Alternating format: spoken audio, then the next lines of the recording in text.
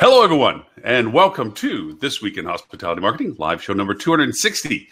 I always enjoy we change over the numbers from a 5 to a 6 because it means I have to do twice as much work changing all the numbers and all the links that we have to provide. So we're in the 60s now. Yay! With me from what would be my left to right would be Dean Schmit with, it's going to take me a while to get all these right, Dean. MetaSearch. Okay, first there's Basecamp MetaSearch. Basecamp and then there's MetaSearch. MetaSearchMarketing.com. Thank you. One's training and one is services. So get that. Mr. Edwin St. Ange with Flip 2. And then down to the lower is Mr. Jason with Hospitality 2020. Right? Hospitality. Yep. Recovery. And thank you. Recovery. I forgot the word. See, I'm really great as a host. It works so good for me. Miss Adele Gutman, who is with Aspire Reputation, formerly with Library Collection, and she'll be telling us more about that as things begin to come out. And Mr. Tim Peter with Tim Peter and Associates. That one is an easy one for me. I'm good with that one. That one, got that down. It's been a few years. You name your company your name. It does make it easier. It works so much better. Oh, and coming from across the pond. Arrogant, but you know. Yeah. Mr. Tristan Heaword with 3 and 6. Hi guys, how is everybody? Hey Tris. Hey Tris, welcome. By the way, Loren, I still work with Library Hotel Collection. That's true. Yes. Always my favorite client now. Oh, well now. So we're doing something a little different today. I mean, I was just mentioning earlier before we started, I think I've kind of awoken a beast where in times past, I used to make the list for the show, as Tim knows way back and Ed knows way back. And then Robert started adding more and more to it. Finally, Robert just took it over and started doing this really great list that he's been doing for years now.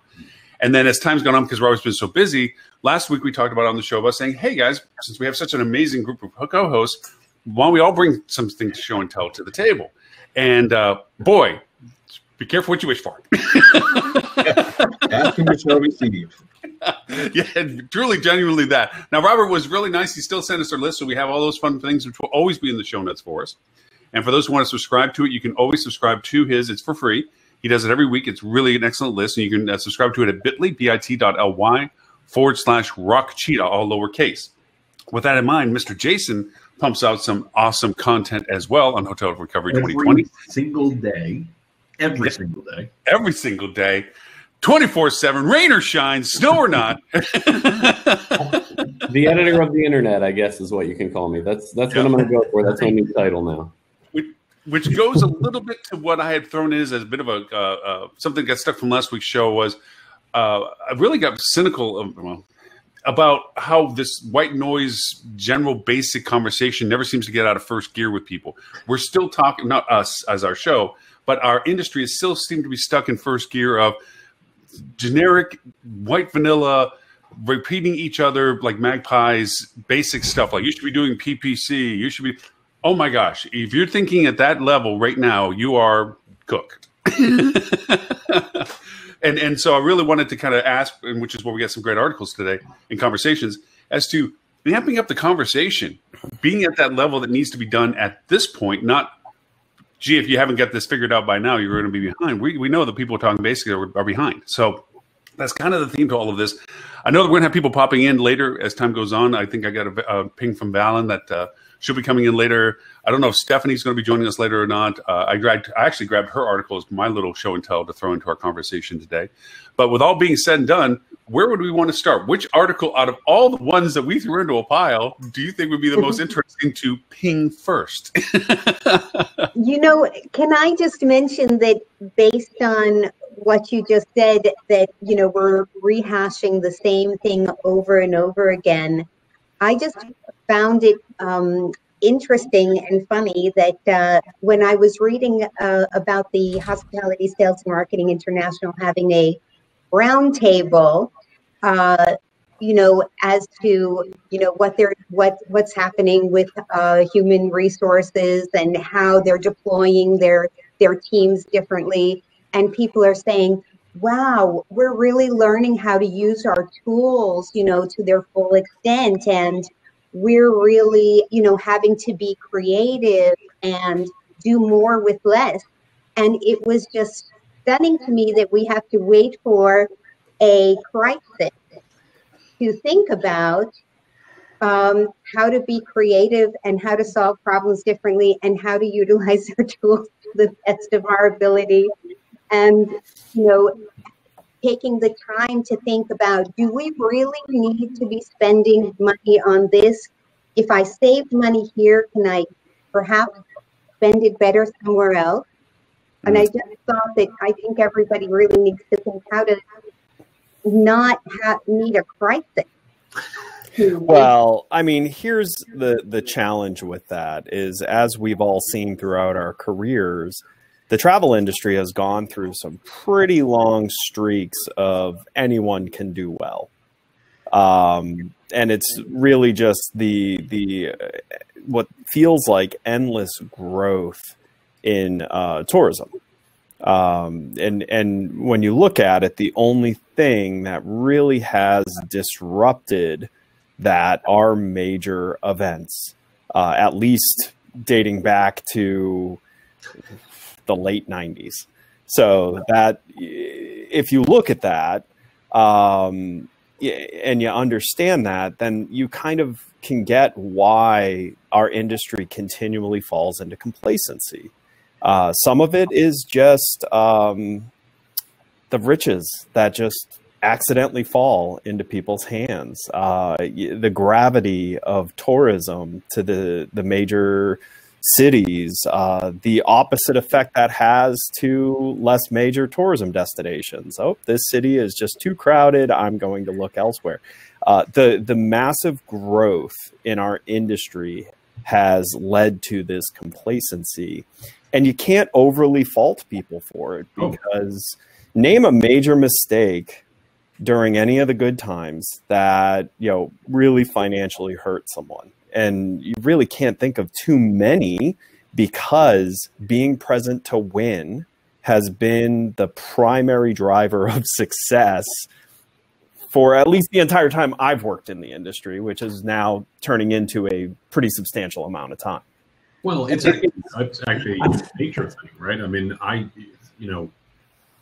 learned my best lesson post 9/11, right? I started in digital during the dot-com boom. And I got to tell you, during the dot-com boom, nobody in the world was better at digital than me. I mean, because it's just amazing. Everything I did worked. Clearly, I was the best digital guy in the whole damn world. Okay?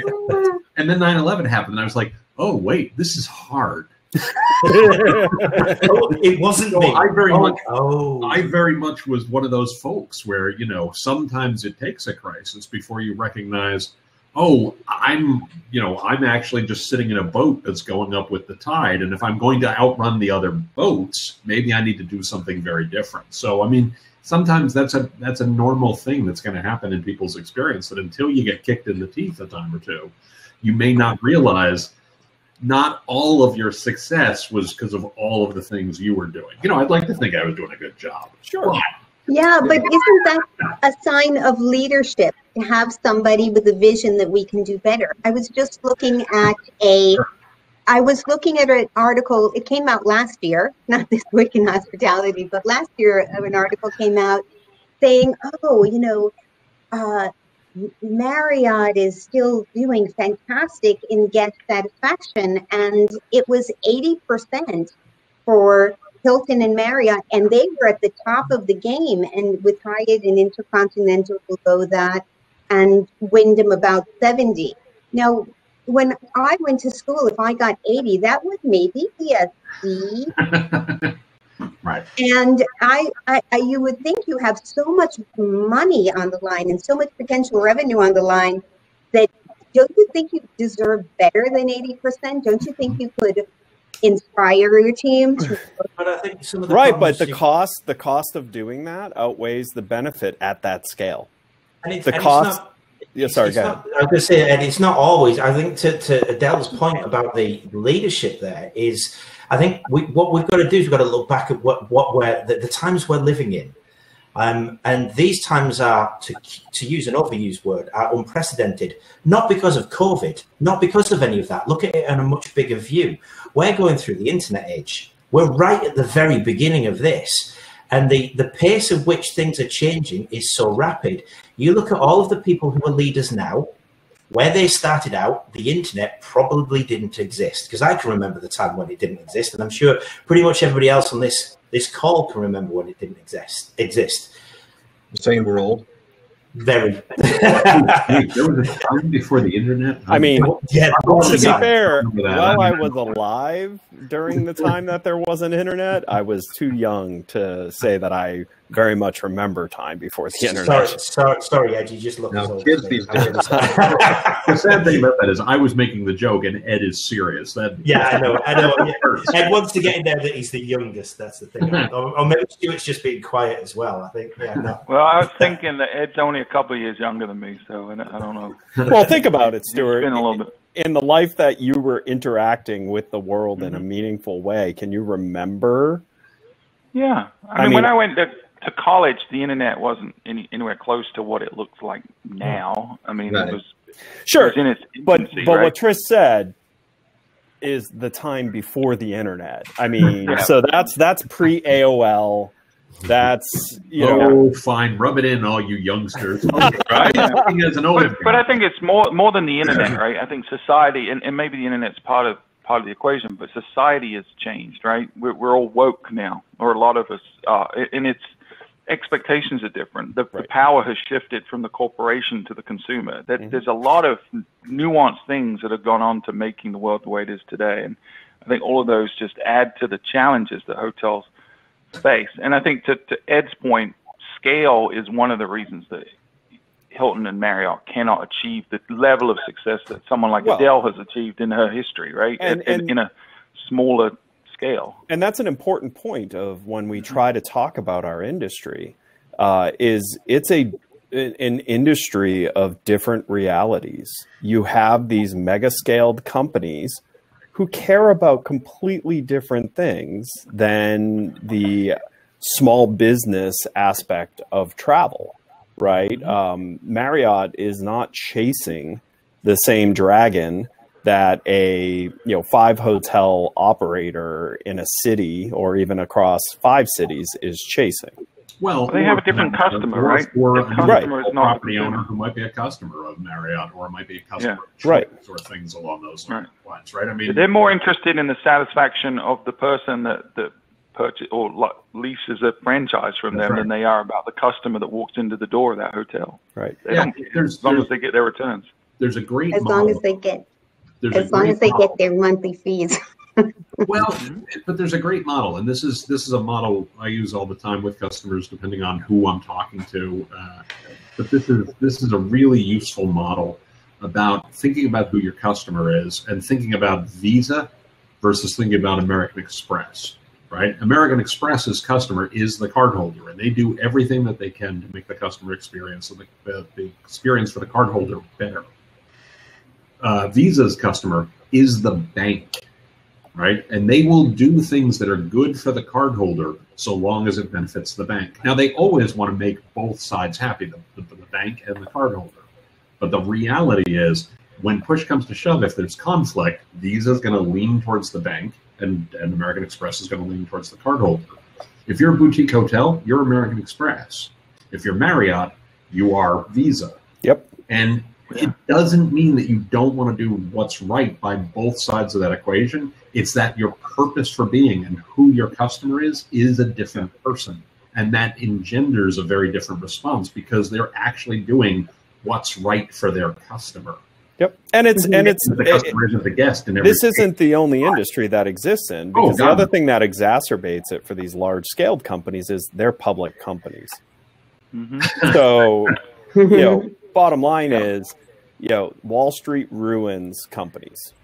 It just does. Very few I love companies. Your blanket statement.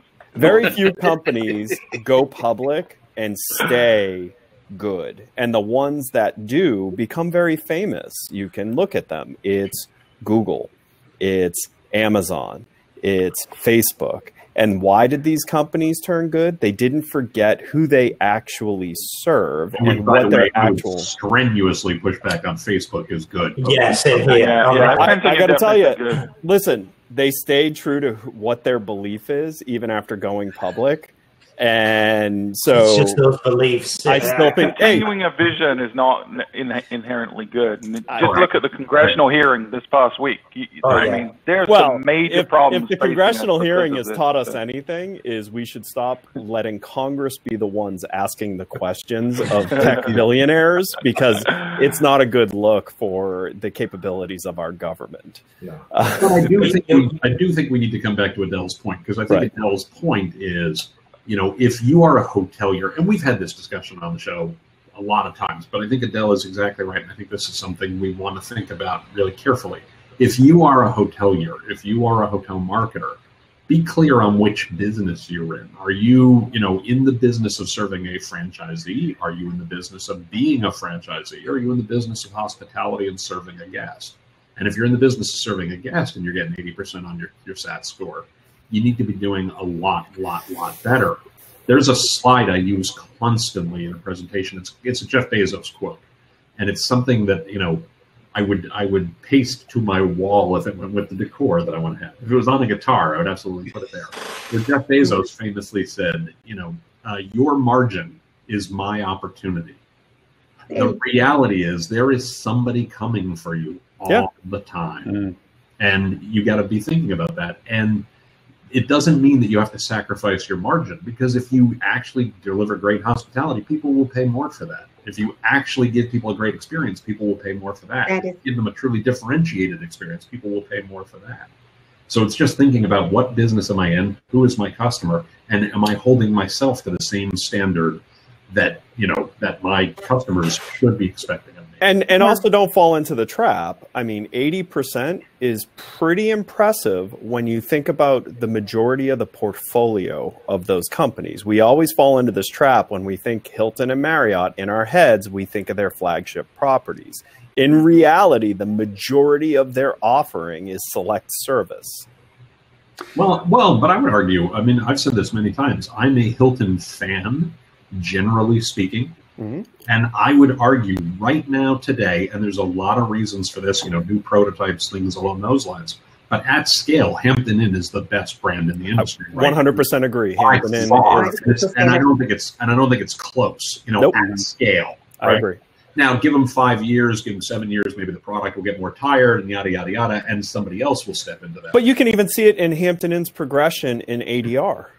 I mean, if you remember, it wasn't that long ago, you wouldn't see a Hampton Inn above $90 a night. Now, good luck finding one below 130. Right.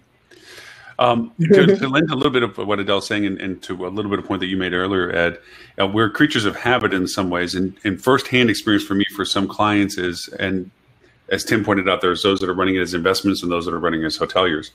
Those that tend to run it as investments or whatever, they have to first go through the process of what they used to do all the time, which is, throw money at it, or silver bullet the answer, or take that off the shelf and plug that back in. And, surprise, it didn't work.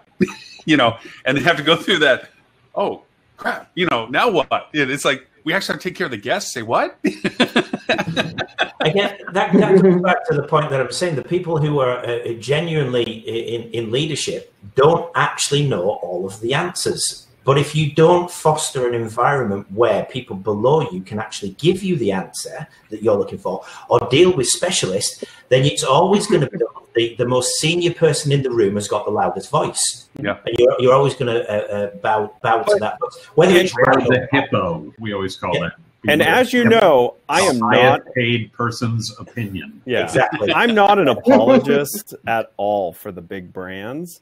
But again, the biggest thing or anything at all. Right. I will say the bottom line is a lot of what we focus on that they could do better, quite honestly, the investment it would take versus the return it would create for them is not mathematically, it doesn't make sense. And part of the reason for that is you have to remember, first of all, if you look at the majority of the owners of these branded, offerings, they're investment banks.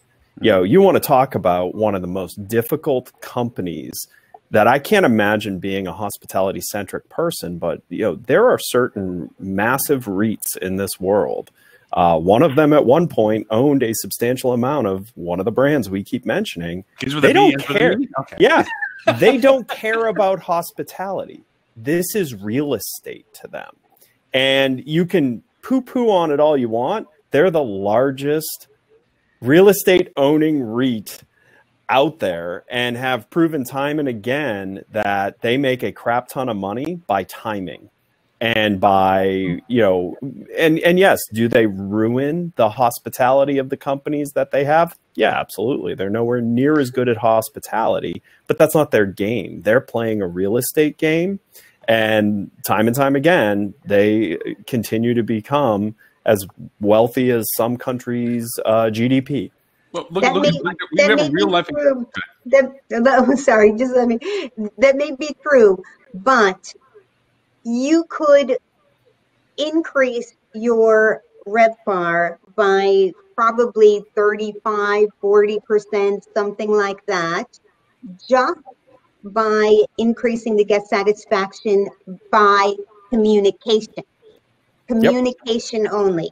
Not changing the carpets, not changing the light bulbs, Agreed. Not physically changing anything. Most of the complaints are communication problems, 100%. either the way I'm speaking to you or the way I'm listening. And that is why, again, there is opportunity in this industry. That is why Stuart tomorrow, if he wanted to, could, have a fair shake at owning and dominating, owning a hotel and dominating a market with it because of that effect. That fact that the big brands that are kind of the consumer's initial entry point to this industry, they thrive, but they also create opportunity, just like Amazon creates opportunity. Amazon actually did something interesting. They put the hurt on Walmart, which actually gave a resurgence to boutique businesses. Walmart was killing boutique small business. Every town they went to, the boutique small businesses went out of business. Amazon started putting a hurt on Walmart by playing a better version of the game that Walmart was playing. And what was the weird effect of that? It actually allowed room for service and communications and all of that to be enough again to make a thriving boutique business. And that is the interesting duality of our industry is you could go into any market, like Adele has said, and you could do things to completely kill entire swaths of the inventory of that market that are actually not overly hard. Adele has proven it time and time again with what she did with Library. You were in incredibly competitive markets with massive amounts of inventory, and you weren't big. And yet you destroyed them all when it came to guest satisfaction and what that could do for that boutique business. Mm-hmm. That is the really cool opportunity. It works with Loren. Loren can go into any market and outmaneuver the inventory of that market in attracting guests. Why? Because he knows the massive gaping holes left that you can go after and drive success. That's the cool thing about the industry. I see commonalities between Adele and Loren and all the other successful people that we've mentioned in how they're passionate about what they do, and they give 110% to it, and they understand their value and what they bring to the table. And I think that separates people, and a lot of people got complacent, to everybody's point on the call. And to go back to what we initially started this conversation about was, Loren saying, how do we step up what we're writing about and what we're reading and the content that's out there? Why is it all the same message? And, Adele mentioned HSMAI. I love HSMAI. I think everybody's reading and consuming more content than ever before. They're at home, refreshing all day. And marketers know that, and they're trying to get in front of them, and they're trying to shove out as much content as they can. And sometimes it's getting out there. It's trying to get your name out there rather than bringing the value, and rather than providing something that's useful for hoteliers or for guests. If you're a hotelier, understand the value that you bring offer some best practices to help others, rather than just trying to get your name and your message out there. I think. Agreed. Yeah, we've seen a shift, right, in the purpose of content. And the noise to signal ratio, I'd argue, is worse now than it's ever been in our industry, because vendors, they look at content as an advertising hook, right? It's a part of their sales process now. And this whole content marketing strategy phenomenon that started probably about 10 years ago and has really grown tremendously is the cornerstone. And I mean, looking at fuel, it is too, but we try to discern, we try to be discerning about the quality of the content. And I don't think everyone does that. It's volume for the sake of volume. And I think that's problematic, and why people like Loren are getting frustrated.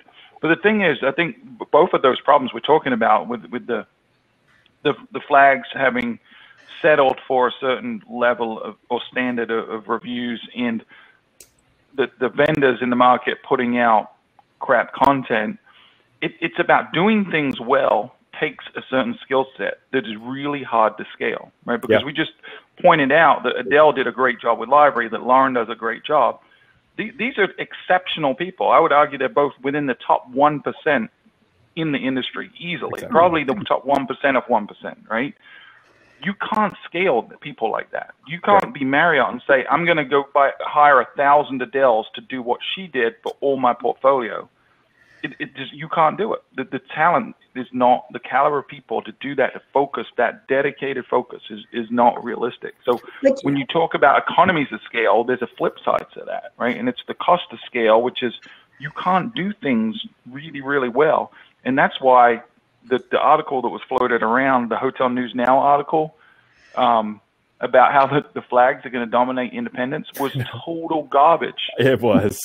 Looking at it completely from the wrong lens. Right. And everything they said was just, I mean, and heralding, very myopic. Heralding the brand's technology stack. I mean, I could piece together a technology stack that would run circles around that by using like 10 different options at each touch point.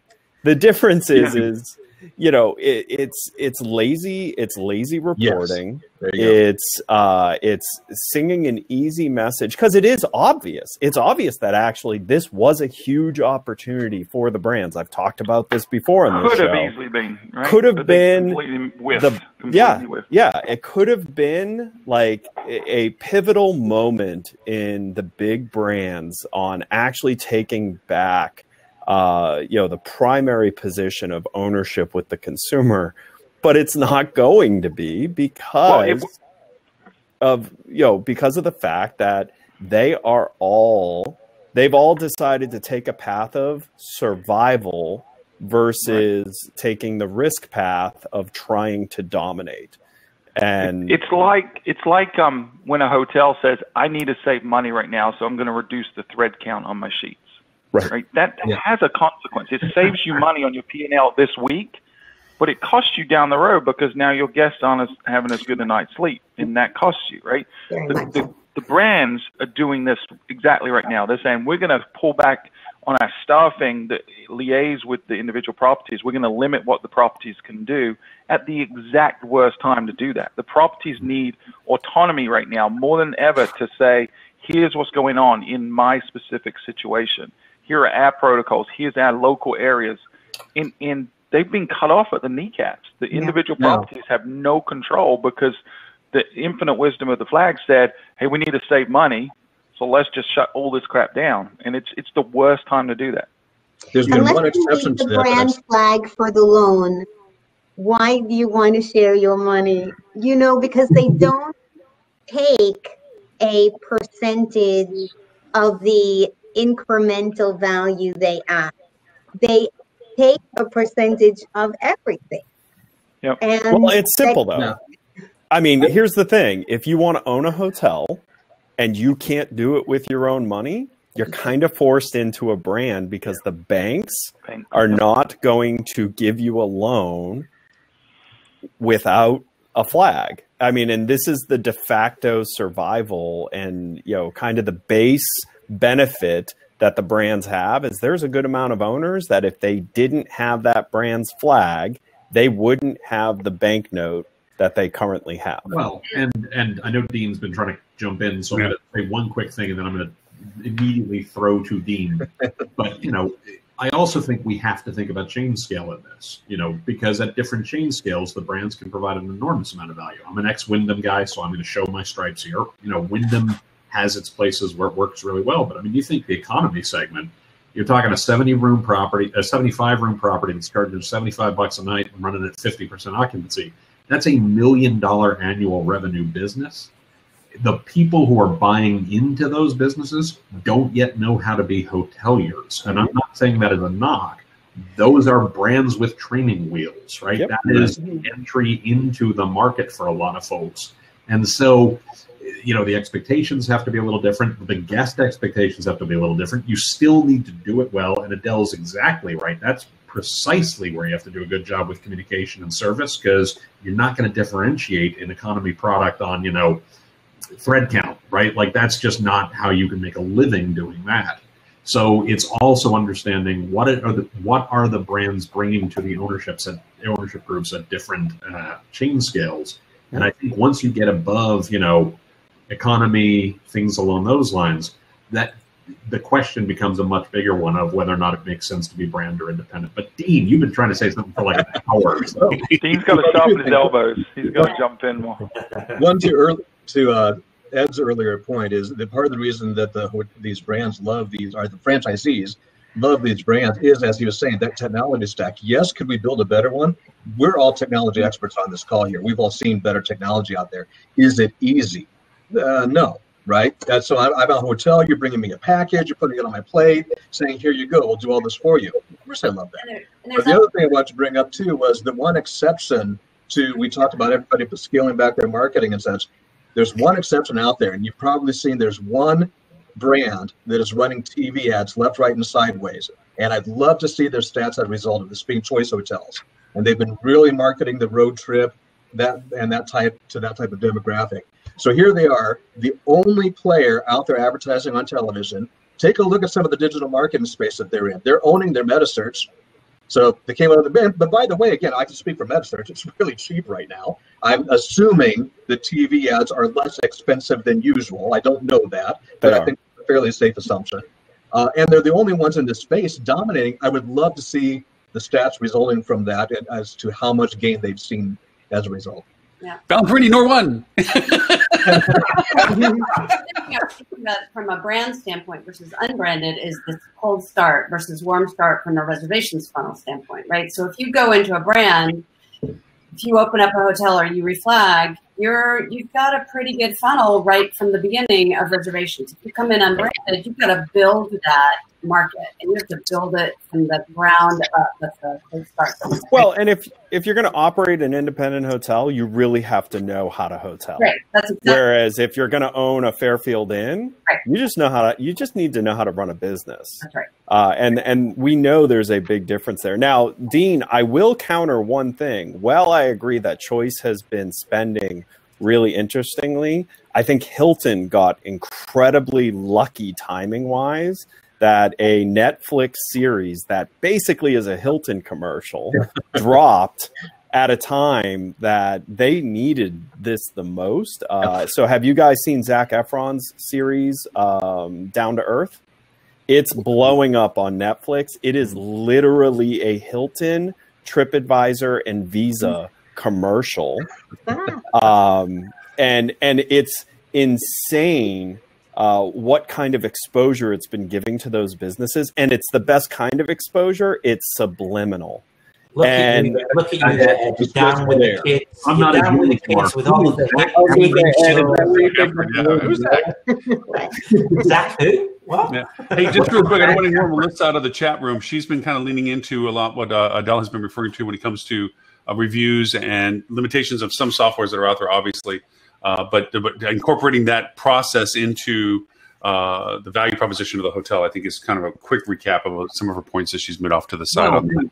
And one point to jump on that, and I mean, this is what Adele is getting to a lot.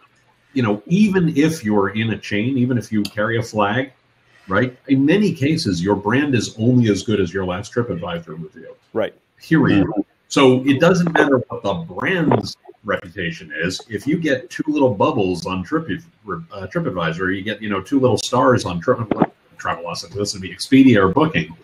Travelocity. Remember when there was Travelocity? Knowing your age now.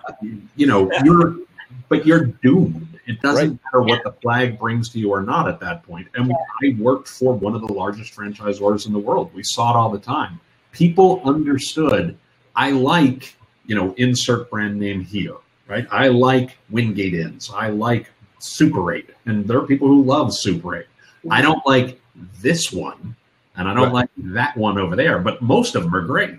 So you really have to do a good job regardless of whether or not you have the flag, because your reviews are going to kill you. Well, and I actually think Wyndham and Best Western and players like that are those types of franchise systems are actually poised to potentially have some strong growth.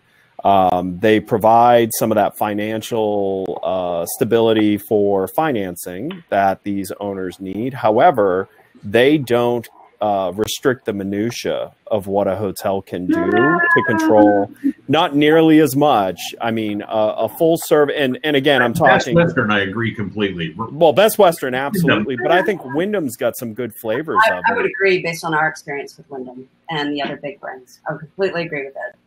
And I think, sorry, to just bring it back to Adele. I worked there with him as a jerk. I don't know. It's gotten a lot better, Tim. A lot better.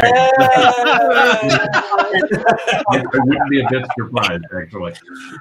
So bringing it back to Adele's point there about the whole 80% thing, and to one of Stuart's comments that seems a little while ago now, but you're saying that Loren and Adele are in the top 1% of their game, and you can't scale that up. And we're talking about opportunities with brands. Surely, though, there is a way to scale higher than 80%. I mean, we're not. Adele and Loren are going to bring this to 100. You're going to bring your A game. You can't go any higher than that by taking on practically anybody in this chat right now. If you were to take somebody on to do a piece of work in which they're specialized in, you're going to get 98, 99, 100. That's what you're going to get. You're going to get the top. If you're settling lower down at 100, lower than 100, you're settling at 80. There is so much room for opportunity there. And to Adele's point, this isn't stuff that you have to put a lot of money into. In fact, you have to put no money into it. It is a mindset. It's leadership from the top. It doesn't even have to be leadership from the top. People who own a hotel, who are perhaps not involved in it, have a management company, don't actually do a great deal when it comes to the hospitality stuff. It's your middle management. It's your decision makers, the boots on the ground. Finding good talent that doesn't have to be at 100%, but finding good talent at 90%, that's doable, especially in this market. Yep. I'd be looking right now, and we have been looking right now. There is some brilliant people who have just suddenly found them on the wrong side of COVID, who've just found out that, all of that hard work that they've put in, all of those visions and ideas that they had for a brand or for a technology company, just gone like that in the space of 3-4 months. And now they're wondering what to do next. There is so many. So let me respond to that. As soon as you responded to my response. So I don't think anyone's saying that they shouldn't strive for better. I don't think anyone's saying that at all. No. And I think at the property level, you're 100% right. Every individual Marriott or Hilton or whatever should be out there striving for 100%. And they're capable of doing that if they care to, right? The problem is a lot of them don't care to. Right. Because they're REITs and they're looking at the spreadsheets, not the guests, and that's what drives their decisions. And there's almost no incentive at the corporate level, at the franchise level, to put the level of investment they would need into it to move the needle in a meaningful way. There's almost no incentive for that. And it so this is where... Sorry, Lily. I said, which is what I don't get, because Ed, you already mentioned it before. You know the companies that have got a vision and an ideal that then go on to dominate the market. Netflix is a classic one. Their entire ethos and policy, their deck is available on the internet. Whether you agree with it all or not or whatever, irrelevant, they have a company identity and an ethos. And by doing that, they've dominated the market. They killed off Blockbuster. way back. Remember that? We're really showing our age now. But they've killed off that to become the monster of the app. Google, again, they've got a very set identity. Their identity is that the person who uses their search engine is their customer, not the people who advertise on it, not the companies that advertise on it. So we see from an upselling standpoint, which is, a way to drive incremental revenue, brands or no brands, where we see hotels being really successful are hotels with imagination at the property level. Yep. So because if it goes sort of back to somebody's point about being a business owner or a hotelier. And so where we actually see properties able to generate that incremental revenue, even now, are properties with hoteliers in charge. Whereas the business people are like, no, we're not going to do that. We're just going to, we're going to do what the brand tells us because we don't really know how to run a hotel business. So we're going to just do what the brand says. And then they're at the mercy of the brand, right? Because if the brand's forward thinking, great. If it's not. But even in the non-forward thinking brands, we see real success in this. It just takes guts at the property level and some vision and courage to execute. And I got to be honest with you, let's be happy. All of us in this room should be happy that none of these giant scaled brands care to chase that last remaining opportunity. Because if they do, Adele, if Marriott tomorrow adopted your policy, everyone's job will get infinitely more difficult. Because if Marriott across their chain is at 99% happiness with their consumer, it turns into a arms race on how, okay, what do we have to do now? Because they're big enough to raise enough of the consumer expectation that it would become an endless chase on how ridiculously happy can we make the consumer, and it would put that'd be a tragedy, Ed.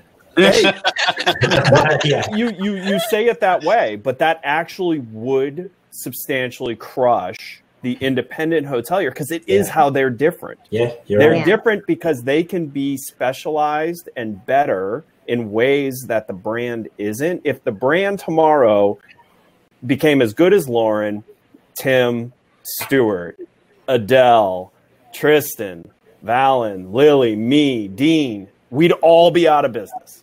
Because can I just say, Adele, you're never allowed to work for Marriott. So we're feeding on the space that they left. And it's just like I said with Amazon. Amazon left a space for boutique business to thrive again. Well, Walmart wasn't doing that. Walmart was crushing small business. And it's actually why local government started pushing back against allowing Walmarts to develop inside their city. Amazon said, well, Walmart's crushing, strategy leaves opportunity for us to actually kill what they were really going after, which is there are certain things that people just want to be able to buy cheap, easily, quickly. And so Amazon went in and stole that. And what's happened now? They stopped chasing the crushing all the business in an area. And now it gave rise again to boutique business. If Marriott and Hilton tomorrow decided that we're all their CEOs, we'd actually crush the small business aspect of hospitality by scaling out our ninja-like look at at world. It's an interesting problem. I want to include a little bit of what Melissa and Richard are saying off on the side here. Richard, for people who may not know, Richard Farrar is with us today. Richard has been with Marriott, was with Marriott, very high up for many, many years. I can't even remember all the pedigree titles that he had, but Richard has been with him for generations of progress. And he will eventually be on the show with us at some point because he has some amazing insights. But besides from that, with also Melissa and the reviews and so forth, we do have real life examples of what we're talking about. When we first started going through this mask issue for hotels, dividing what Tim pointed out of those that own versus those that run as a hospitality person. I don't we weren't allowed to mention on the show because they immediately said, we're enforcing this on our guests as well. Blue states can. What's that? Those of us who live in blue states can talk about masks. Yes, right. Yeah, for the hotels that immediately added the fact that they're requiring their guests to run with masks, I was like, that's great. You're running on the right side of the conversation. But then there was ownerships that are like, we'll do what our brand is telling us to do, but we're not going to go over and tell our guests to do the same thing. And it wasn't because they just weren't centric on the safety experience of everybody at that point. They made a business decision. They weren't going to jeopardize telling somebody that they didn't want them to stay with them because they were having to enforce a guideline that they didn't want to go over and jeopardize revenue for. Until all of a sudden brands start saying, oh, hey, no, we're going to jump on the wagon that everybody else is jumping on, which is we're going to be, asking all of our guests to wear masks as well, so forth, just like the retailers and so forth and so on. Then all of a sudden they said, okay, we're going to do the same thing because we have somebody to hide behind. Oh, the brand's making us do it. Leadership and hospitality-centric business is we do the right thing for the right purpose for all the guests, and then we make that decision, and it's you as a leader, you as the GM of that hotel, telling a guest, I'm sorry, but unless you follow our guidelines, I can't have you stay at our hotel. Not I can blame somebody or it's a municipal rule or my brand tells me I got to do it or hide behind somebody. It's the leadership of saying, hey, we've made this decision that at our hotel, we want our guests to follow the same guidelines that we make all of our staff follow, which is your protection, our protection, mask, washing hands, cleaning stuff. So that's the kind of difference we're talking about when it comes to review scores and how they impact. Now, Richard pointed out the fact that he didn't see a correlation about that, though. You know what? I think that in a company like Marriott, though, you're spending a lot of money on advertising, you're spending a lot of money on loyalty, and we don't have to do that because our guests bring our other guests to us. You know, it's cheaper and it's easier and it's a hell of a lot more fun. I've been in a restaurant of a certain chain hotel right across the street from my office, and the waitress was crying after an hour not being able to bring out a salad before the Broadway show, and she said, there's one person in the kitchen. We tell them every single day that this is our time when it's before the show and we're going to have hundreds of people here and there's no way in heck we can ever get the food out. And she was like literally crying to us that nobody will listen to. You know, that communication has to be able to go up the ladder. I just kind of interject quickly before we move on from the brand versus independent topic that Sam Trotter, who wrote that piece, is one of us. He's a good guy, trying to help out the industry. I'm sure friends with many of us on the show. That was, and I may be the only one who knows the difference, but that was an opinion piece, which is different than a reporter going out writing a multi-source piece. I give him. I don't know what's the difference. Topic. And encouraging the discussion. I think that, I wrote back to him. We had a little conversation about it. I think he's right. I think when you're talking about critical mass, more travelers will trust that, like Tim said, Hampton Inn has got it right. They've partnered with Clorox or whoever it may be, and you see that message everywhere, and you trust that they've got it right.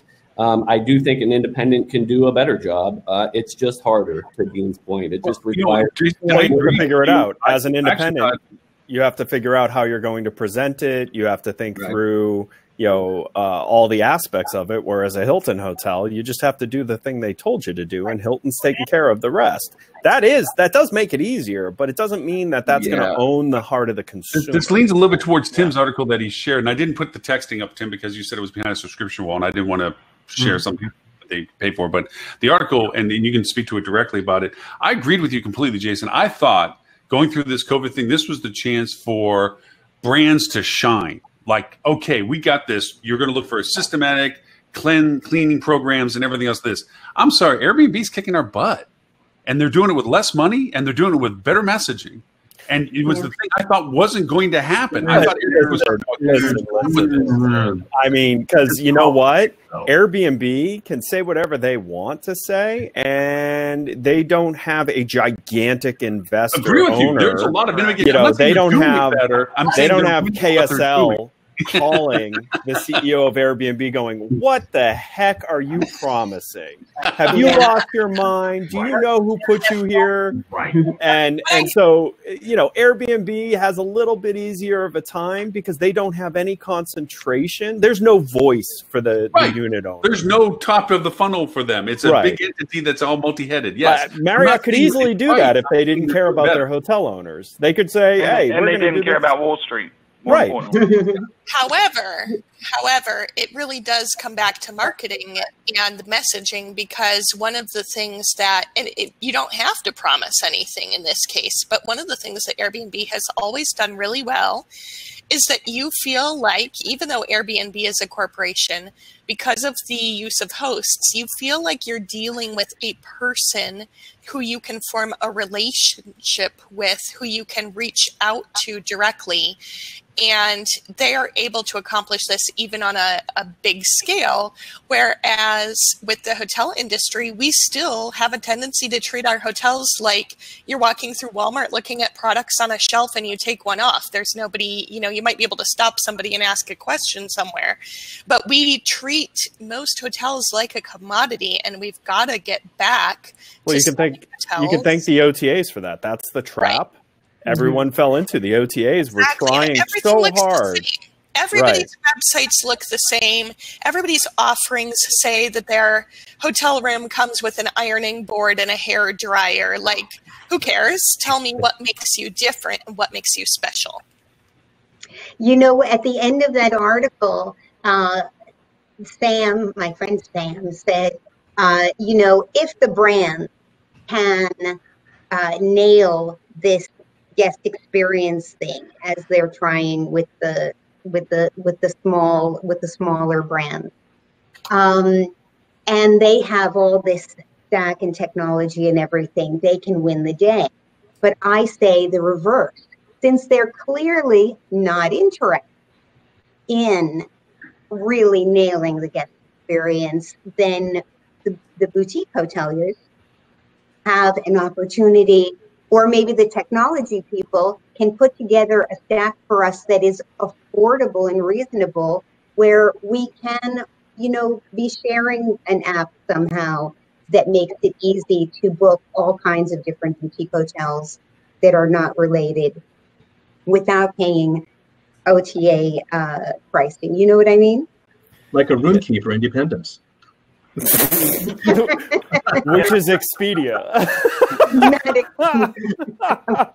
can I go back to something Jason said too about, you know, it's an opinion piece, and I think anyone discerning would pick up on that. But it wasn't presented that way at all, right? It's on Hotel News Now, right? Considered a news outlet. It didn't define that this was his opinion. It was stated as a fact, and I think that's problematic. Because it didn't give it is both sides of an argument. For what it's worth, then we got there. It does say the opinions presented here. I write a quarterly column for Hotel News Now. It is listed as an opinion every time. I mean, I don't know whether or not people. How many people read the footer? Most people. We're lucky if people read beyond the headline. To be fair, I mean, I think. Oh, well, sure. Well, what's the truth of it is things that are tweeted where nobody ever read the article? It's like 70%. Yeah. But my point is, people will read the headline, and I think it's a little misleading headline. I think there's some truth in what he's saying, and I don't know the guy. I mean, I don't have an opinion on his knowledge or his background or anything like that. It's just I've read an article and I formulated my own opinion about it, and Loren gives me a forum to express that. But it read to me like if you're a flag, you have a pretty safe opportunity to be okay in the long run. And if you're an independent, you don't. And it really was more, if you're a bad independent, if you don't run your operation well, then you're going to struggle compared to the brands. But I think you could look at every one of those points. If you're a bad brand hotel. For sure, right? A bad run hotel is going to be worse off than a good run, a well-run hotel. I mean, if I can add one thing to this, I'm having a side conversation with Richard in the comments, and just to point out, I mean, you know, there's a funny part about this that we're not giving the brands enough credit from the other side. We're not giving the franchisees and the hotels enough credit on the other side. You know, When I left Wyndham, we had about 7,500 hotels. We had about 5,000 owners. We were 100% franchised, right? So we were a big brand in a different way. Wyndham never got the same kudos because the room count was so small. But in terms of actual properties, we had more properties than anybody at the time that I left. The challenge that we ran into, interestingly enough, where reviews played an enormous role, was if the brand as a whole was getting terrible reviews, the good owners left. So it was an enormous franchisee retention problem because we would have owners who would say, I don't want to own X flag because 80% of the owners are dragging this flag through the toilet and we can see it every single day. So there is a baseline level that the brands have to maintain minimum because their customer, who is the franchisee, not the guest, are going to say, you know what, I don't want to carry that flag. And that's a huge problem from a different perspective. So it does knowing from time to time, but it's not knowing analysts. I would guess that bare bottom is like 78%, and they're all hovering at 80. Minimum investment, as you might imagine, when you talk scale. And I mean, Dean can speak to this a little more recently than I can, but I can tell you. Like anything, you had 10% who were extraordinary. You had 10% who were extraordinary at the other end of the scale, and 80% fell somewhere between those two. It's something of a bell curve. And to their credit, 10%. 10% of we launched something on digital when I worked there. It was one of my great horror stories. We launched something on the websites across all the brands, and we pissed off 10% of the franchisee base, right? Now you say 10% of the franchisee base, you got it right for 90%, right? Except we had 750 angry franchisees. 750 angry franchisees on that specific day by itself was probably the third or fourth largest hotel brand in the world, right? It was a lot of people who were pissed off. So it's one of those things of there's a lot of folks there, and you have to do a good job for them as well. Richard just said the good guys do push and push. That top 10% really do try to make the brands better constantly, and sometimes they succeed at it. Yeah. Oh, there's exceptions to all of these things. I hope nobody understands that we're saying that there's generalities that exist. And there's no exception to these. There are stellar brand products. There is stellar location, stellar operations that a high volume of it in their own. Right? Like when you look at the whole numbers of the properties that are stellar that happen to also have a flag, it's a big number. It's a big number just because of the scale, right? Right. It's just when you look at it in aggregate, it doesn't look so good. I mean, and it's like Tim said, because for every one of those stellar brand properties, there's a bookend on the other side. How little can we get by with? Well, minimum we have to do it. Right. And so this is the challenge and opportunity of commerce in general. When an industry is scaled, there is every single type of business operator in there. Just like, hey, listen, we are some of the better, kind of other side of the industry vendor, if you will, out there. I think every single company here is a great company.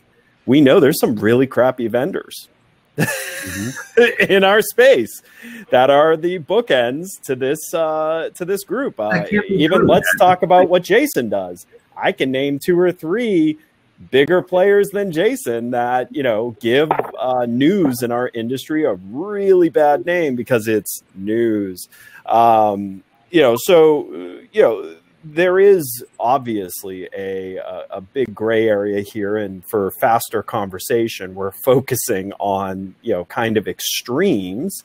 But the bottom line is anyone who says any article that says someone is going to do better because of a very simple reason, they're oversimplifying. It's going to make that article super easy to pick apart, just like all of us did.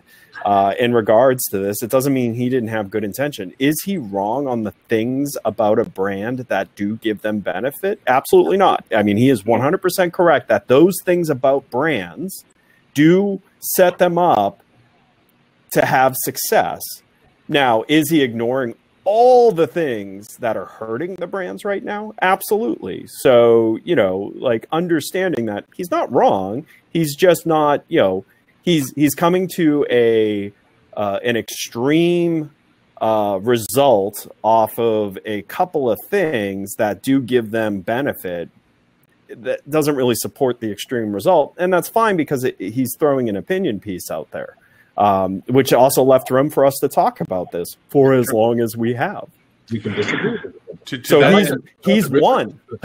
To that, and Valyn, when we first inspired hey, what are we bringing for show and tell today? Valyn brought together an article from The Atlantic that I wanted to throw in because Dean said he had a little throw against it as well.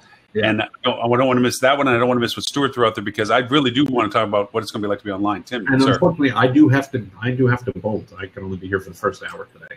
We were just going to get to and between you and Valyn, between the backdrops, we need a jam session somewhere to come out of this. It's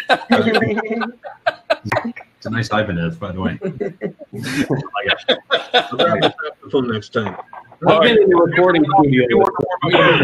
Peter Associates, where do they find you? What do they look for? And all that kind of, and your super cool podcast. TimPeter.com is where you can find everything. TimPeter.com/podcast if you'd like to listen to the podcast. And I am TC Peter on Twitter for some reason instead of Tim Peter, which is where I am on all the other stuff. And Tim, just so you know, I'm going to be connecting you with a gentleman named Ian. He has a dream panel that he is moderating. People from Amazon, Google, and I forget what other third one, but just huge heavy hitters out of Microsoft. And it's for Cornell University. Yep. And he asked me who the best moderator in the world I know, and that's you. So you're the guy that told me he's got to talk to. Well, now I'm Hey, Tim, if you have any openings next week for a quick catch-up, can you shoot me a couple of options? Yeah. Thanks, bud. Sadly, I have some openings. Work hard, everybody. Have a good weekend. Take care. I'll see you all soon. Bye, Tim. Okay, so Tim had enough openings last week to slum it so far down the pole that he was on our podcast last week. So wow, he really was. He raised the bar tremendously. That guy is a certified genius. I thought because he showed up on the show this week that he really was pretty much out of a gig. He was homeless. Maybe that's why he's doing that podcast. All I can say is normally when I come in 30 minutes late, I have to really do some wrangling to get everybody on topic. But you guys were all talking about like smart things when I arrived, so I just don't have anything to do this Adele week. kind of stepped in and kind of put the bumpers. I mean, no matter what we try to venture off, she's just like, no, back here. So speaking of venturing off, because I'm one of those people who does that to us, your mentioning of Cornell reminded me of a fun fact I wanted to bring up for weeks now, which is Cornell is no longer the #1 ranked hospitality school in the United States. Oh. I did not know that. You're going to say UCF's Rosen School of Hospitality Management just got ranked the #1 hospitality school in North America, #2 in the world. After what? What was #1 in the world? Somewhere in France, I think. It didn't matter to me. I saw UCF. I was like, oh, look. Actually, there's two things about that. College football fan doesn't care about anything but his college. And American doesn't care about anything that's not in America. I mean, I'm hitting both stereotypes right here. But yeah, what's amazing about that is how young that school is. That school is only 16 years old, and it's risen to #1 in North America. That's pretty cool. They need better public relations, man. That should be everywhere. It is. I mean, I haven't read that. Because I didn't know that had happened. No. Well, they don't care about any of us. None of us are going to go. You'd think they'd blanket the industry with that. You would think. It all depends who's ranking them, right? Yes. That was Ed. He didn't say, but it was Ed. Independent ed study. Yes, an independent ed study. Independent ed study from Edward St. Ange University. So, Valyn, the cleaning article, the Scourge Hygiene Theater, and so forth, and I threw that up into the chat for anybody that may not have seen that through our email string earlier. It was fascinating. Can I just say before you talk about this article that it was one of the strangest things that's ever happened to me. Like, I'm pretty stubborn in my opinions a lot of times. It takes a lot to persuade me. And I started the first couple of paragraphs of this article like staunchly in disagreement with the guy. Like I was thinking about all the ways I was going to pick it apart, and he gradually pulled me over to the other side to where I was completely agreeing with him at the end of it. It was crazy. Really well written. It was a well-written article, and also made some very good points. Really good points. Yeah. Yeah. Yeah, on the surface I disagree, but then by the time he dug into it, I'm like, huh, yeah. Is that a pun? On the surface you disagree? Are you being No, it wasn't. I'm not that clever. Because as we discussed before, the perception of cleanliness and health and wellness is really there. And for a lot of people, they're not going to read the article. I hope we all share that article, but probably not everybody is going to read that. And remember also that there was a time that they said that masks weren't so important, and they changed. People have gone back and forth about other things. What if, 5 years from now they say, oh, we were wrong, the clean thing is more important. The thing is the mask thing was for a different reason. It wasn't because they didn't know. It was because they needed us not to be buying masks because they needed them. You had companies that were sitting on stockpiles of N95 masks for other reasons, but they had massive stockpiles of them.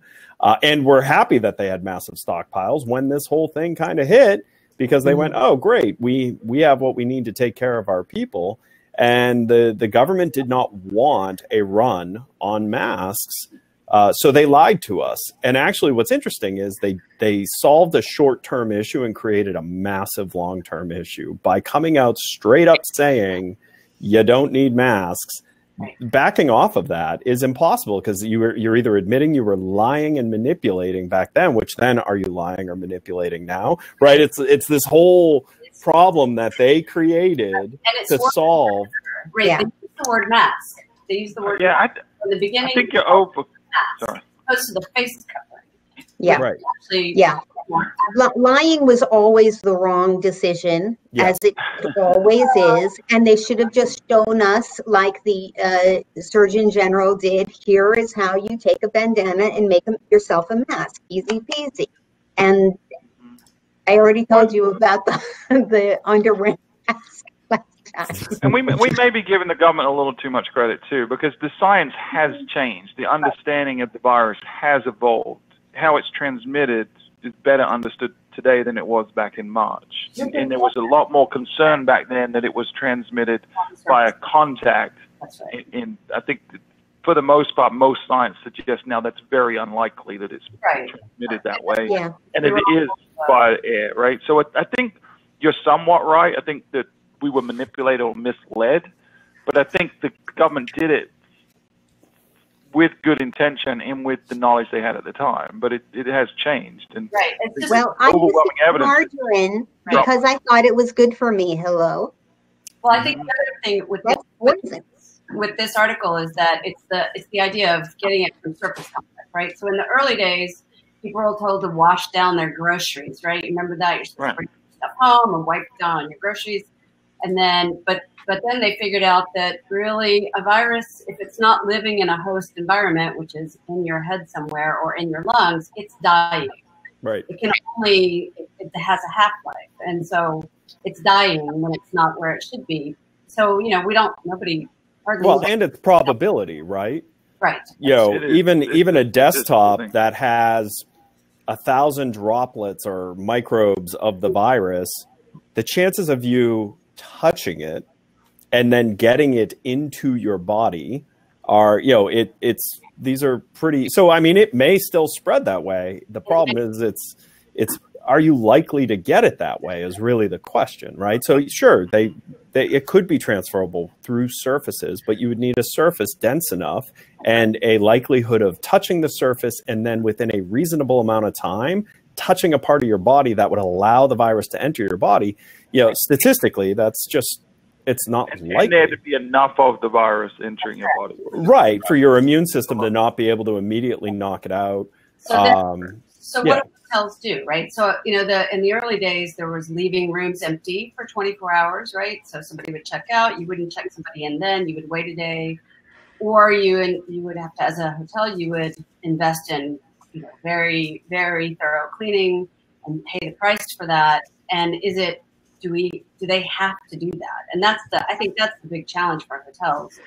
Yeah. Right. If you remember when we had the professional cleaning company come on, one of the things they did talk about is you can look to restaurants for the answer. So restaurants deal with, how do you keep surfaces at an acceptable amount of cleanliness to not cause problems? And they have methodologies of testing.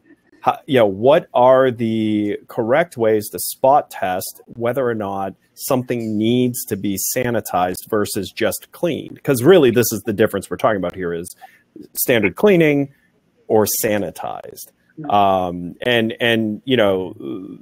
answer is, like everything, not at the extremes. It's not you don't have to leave your room empty for a period at a time, and it's not you have to bring in ultraviolet light and noxious chemicals to kill every living microbe. The answer is somewhere in between, where you just need to have a good testing procedure to sanity check, like, is there viral load on the surfaces in this space? And if there appears to be, then you run a sanitization cycle. But we're looking at it from one perspective, right, which is the risk mitigation standpoint. But there's two battles we're facing. There's two answers to the question. Like, should we close a room for 24 hours before the next guest? Well, one is it going to make the guest any safer? The other is it going to make the guest feel safer? Right. There's a psychological component to it, and we're in the job of marketing and reassuring the guests. So we need to make sure that we're convincing the guest that it's okay to stay. Not that it is okay to stay, but what they But again, it's not so much what you do; it's how you communicate with it. So correct. You know what? You could communicate that we are following sanitation protocols of kitchens. That sounds cool. The perception becomes the reality, right? So Jason. Dean, go get it. Go, Dean. Go, Dean. Dean, let's go. I came across something earlier this week that was really interesting, and I don't want to name the company or the product because I'm not trying to do this as a sales pitch, but every once in a while you see something that makes you go, holy crap, that's it, right? And so I saw this program this guy built that uses near-field communication chips that you can basically plant all over the room. So you can have 10 of these in the room, one of them under the bathroom counter, one behind the bed, one behind the nightstand, one under the chair, whatever. And then it mixes with a software program where the housekeeping has to have all of those touch points, and it tracks them throughout the room. Oh, I know what you're talking about, yeah. Okay, so this does two things. One, it's a visualization to the consumer. I can show the consumer, here's exactly what was done to your room before you got there. And I can show how much time they spent in the bathroom, how much time they spent on your bed, and so on. Okay, now, which is the biggest flaw that's stopping them from being able to sell to hotel owners is that. Well, hang on. So, and I was getting to that exact point, actually. So obviously you don't want to have somebody come to the room and see that the person just cleaned the bathroom and didn't do anything else, right? So the other side of this, what happens on the front side, though, is it's also an operational tool. So that housekeeper actually has to have all those touch points, and they have to go through all those things, or the system actually dings them and triggers them, buzzes them, whatever, notifies them, hey, you skipped a step, you have to go back and do this, and they can't close out that room and move to the next one until they finish that process. So it's actually an operational tool, but then also gives a consumer-facing side to it. And I saw it, and I thought, holy crap, that is really cool. And they Is anyone else thinking about the ways to game it? Like you just walk around the room real quick and check that's part of the problem. But what's stopping them, what's hurting them, is they are really obsessed with the consumer-facing side of it. I had someone affiliated with this business kind of ping me about, hey, they're having a hard time here. It's very smart people behind this. Yeah. The operational tool side of it is actually really interesting, but problematic with unions and things like that. I was wondering about that. But the consumer-facing side of it, well, it's a great idea. And yes, certain consumers would look at this like, wow, this is cool that I can know that, like, my clean guarantee, I don't have to take their word for it. I can see.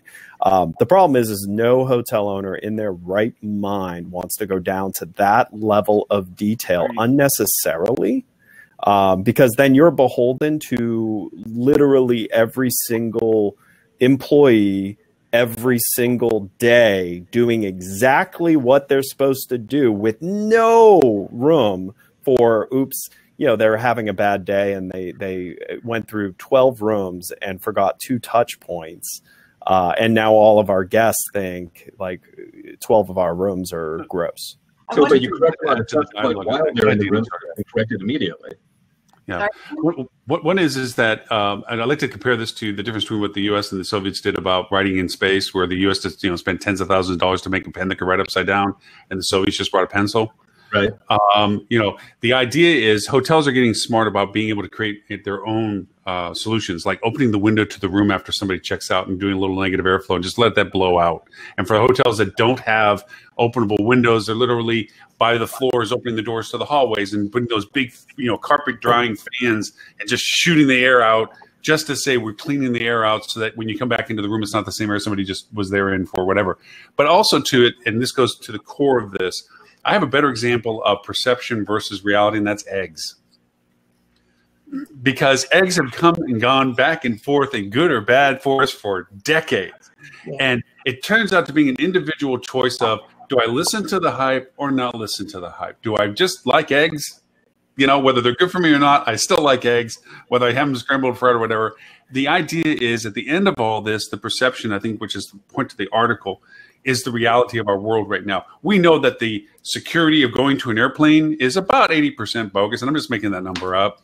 We know that people, if they're really hell-bent on blowing a plane up, they're going to find a way to get past that. It's a sad truth, but I think it's a real reality that people, they're going to find a different thing, whether it's in the sneakers or whatever, as they tried before. The idea of it is that we have a perception of that safety. The same true without coming through this. Seeing people clean touch surfaces, to your point, Ed, cleanliness versus sanitation. Just the act of effort will be probably a calming effect to people about, hey, this hotel cares. Compared to the, pick my nose, sign the paper, hand it to you. Maybe not so much, So we have to incorporate this into our future tense. No matter what the reality of its value is, we have to continue this process of the guest perception. So, I mean, if I was one of the edgy small hotels, or small hotel brands, I'd be putting out funny messaging like, our rooms are cleaner than your house. Our common spaces are cleaner than the gym you go to. Our kitchens are cleaner than the grocery store you shop at. Because we know it's true. Hotels are just like, you literally just say it like that. Why do you need to prove it? That's not how perception works. By saying it and having the gall to say it gets the majority of the people receiving the message to go, yeah, they have no reason to say it if it's not true. I mean, that's just how consumer perception works. Right. This is where the article flipped me, right? And I started the article of the same mindset, which is the perception matters. That's really what matters. It's can we get people into this place and they be safe, right? But the primary thing is, can we get people into there? And so my opinion going into it was this whole cleaning theater, elaborate, whatever is a good thing for the industry. It helps build confidence. It helps reassure guests. It helps get things back on track. But I think towards the end, the point they made, which I think is a very valid one, is it potentially, this is Tim's, when you invent the ship, you invent the shipwreck analogy. There's an unintentional consequence of creating a false sense of security, which is if a guest comes there thinking that they're going to be safe, they may not wear a mask. They may not socially distance. They may not wash their hands, which are things that they still need to do. So I think there's a balancing act, and this is where I flipped is, okay, I was all in on the theater, but I don't think it's you do that in lieu of other stuff. I think you've still got to hammer home that reckless behavior cannot be accepted, and that's really going to be the key. And I gotta be honest with you too, especially when you think about a large amount of our industry is leisure travel right now. Like that's really all the travel that's happening. Leisure is generally families. Anyone who's had children has a much lower sense of sanitation than anyone who hasn't had children, because when you've had a sick child who is sick, stick their hand in your mouth, because kids just do that. You start to lose sensitivity to paying attention to how sanitized something or how sanitary something is. Once you've been puked on and peed on, it's all over the I mean, there's a different level of what bothers you. And our industry is primarily serving that desensitized audience. So what me about this, and this goes to Stuart's point, is that and the premise of the article and the focus of the article was on cleaning, but if I'm a traveler, knowing that this thing is more easily transmitted via air than it is in contact with a human being versus surface contact, I'm actually more interested in knowing that people in the hotel employees get tested on a regular basis, that you actually have a process where if an employee does test positive, then they do this and this happens. There's contact tracing within the hotel and everybody wears masks and the masks are clean. Personally, I'm more interested in that than I am in the cleaning. Now, again, the focus of the article was on cleaning, but I'd be super interested in understanding how to address that, because you can talk about cleaning all the live long day, but it's not the primary way the disease is transmitted. Yeah. And now that we know that, Jason, you're muted, Jason. That's why we're not. Yeah, apologies. I think it's. Go ahead. Go ahead. Apologies. I think it's more about the experience than it is about what kind of cleaning are you doing. It's what's my experience at your hotel going to be? When I get there, do I have to go to the front desk? Am I going to be handing my card to somebody and they're handing it back? How does housekeeping work? How does if I want room service, are they going to come into my room? I think it's spelling all those things out. How long am I going to be there? What's my experience going to look like exactly? I think that is more helpful. I think it's also really hard for us to sit here and say we're experts on what you should do in a time like this when nobody has any idea what's coming. Have you not seen this show before? We pretend to be experts. Oh, yeah. I am not a doctor, but I play one on my iPhone. I stayed at the Holiday Inn Express once, so I think it's just really hard to know how long this thing is going to last and how. What standard operating procedures we should be putting in. Listen, if it's only going to be a month longer, 3 months longer, and we've got a vaccine and COVID's going away, then don't leave your, maybe we can afford to leave our rooms unopened for 24 hours just to make people feel safe. But if it's going to be 2020, end of 2021, 2022 before this goes away, that is unsustainable. Right. Like a lot of the current operations and ownership and the extra expense we're putting into cleaning is really unsustainable. So it's kind of hard to make those decisions without knowing what's next. Right, which is, I think, what the article was talking about, right? That was the point it made, that there's danger coming from setting this false sense of security by doing things that really don't make a difference. So using the example of having a room open for 24 hours is not long-term sustainable for the industry if we want to get back to profitability. But if we set an expectation now that it's necessary to do that to keep you safe, right, then at some point in the future, we've got to change that narrative and say, well, it's just like the mask thing all over again. Well, that doesn't really make a difference. Right. Or once something becomes a standard in the industry, it carries on that standard for a very long time. As Loren mentioned about the TSA as an example, some guy 15 years ago put a bomb in his shoe, and ever since then, we've all had to take our shoes off to go through security, right? Nothing's happened ever since then. 15 years, I should probably knock on wood as I say that, but here's the reality. That became the standard, and now that's what we do. Back about that same time, gasoline prices were $4 and $5 a gallon. All of the airlines added on a fuel surcharge tax every time you bought a ticket. Guess what? It's for $4 a gallon anymore, but that surcharge is still on there. So once it becomes the standard, it's hard to reel that back in. I think also, too, this article does, I hope, point out something interesting, too, and that is this one-upsmanship that that a lot of companies are trying to do. Look what we're doing. We're doing this and that compared to what they're doing, and this and that compared to what they're doing. That isn't a necessary thing. I think you made it best, Val, when you said, what is it that's going to make me feel safe, period? What are you enforcing that is being done that we're aware of that is I have to contribute to, you're contributing to, we're doing this mutually together. I'm wearing a mask, you're wearing a mask, you're getting your team trained, tested and so forth, whatever. All that kind of process is what is more important than just saying I now have a UV zapping machine like a hospital that will sanitize the room. And then I got a bomb that blows up in the thing and sanitizes the surface area. We burn our hotel down every day. Every time you walk in, it blows up. But, it's that kind of thing. It's like that isn't sellable or sustainable. You're right. We're talking about from current circumstances, current look at perspective.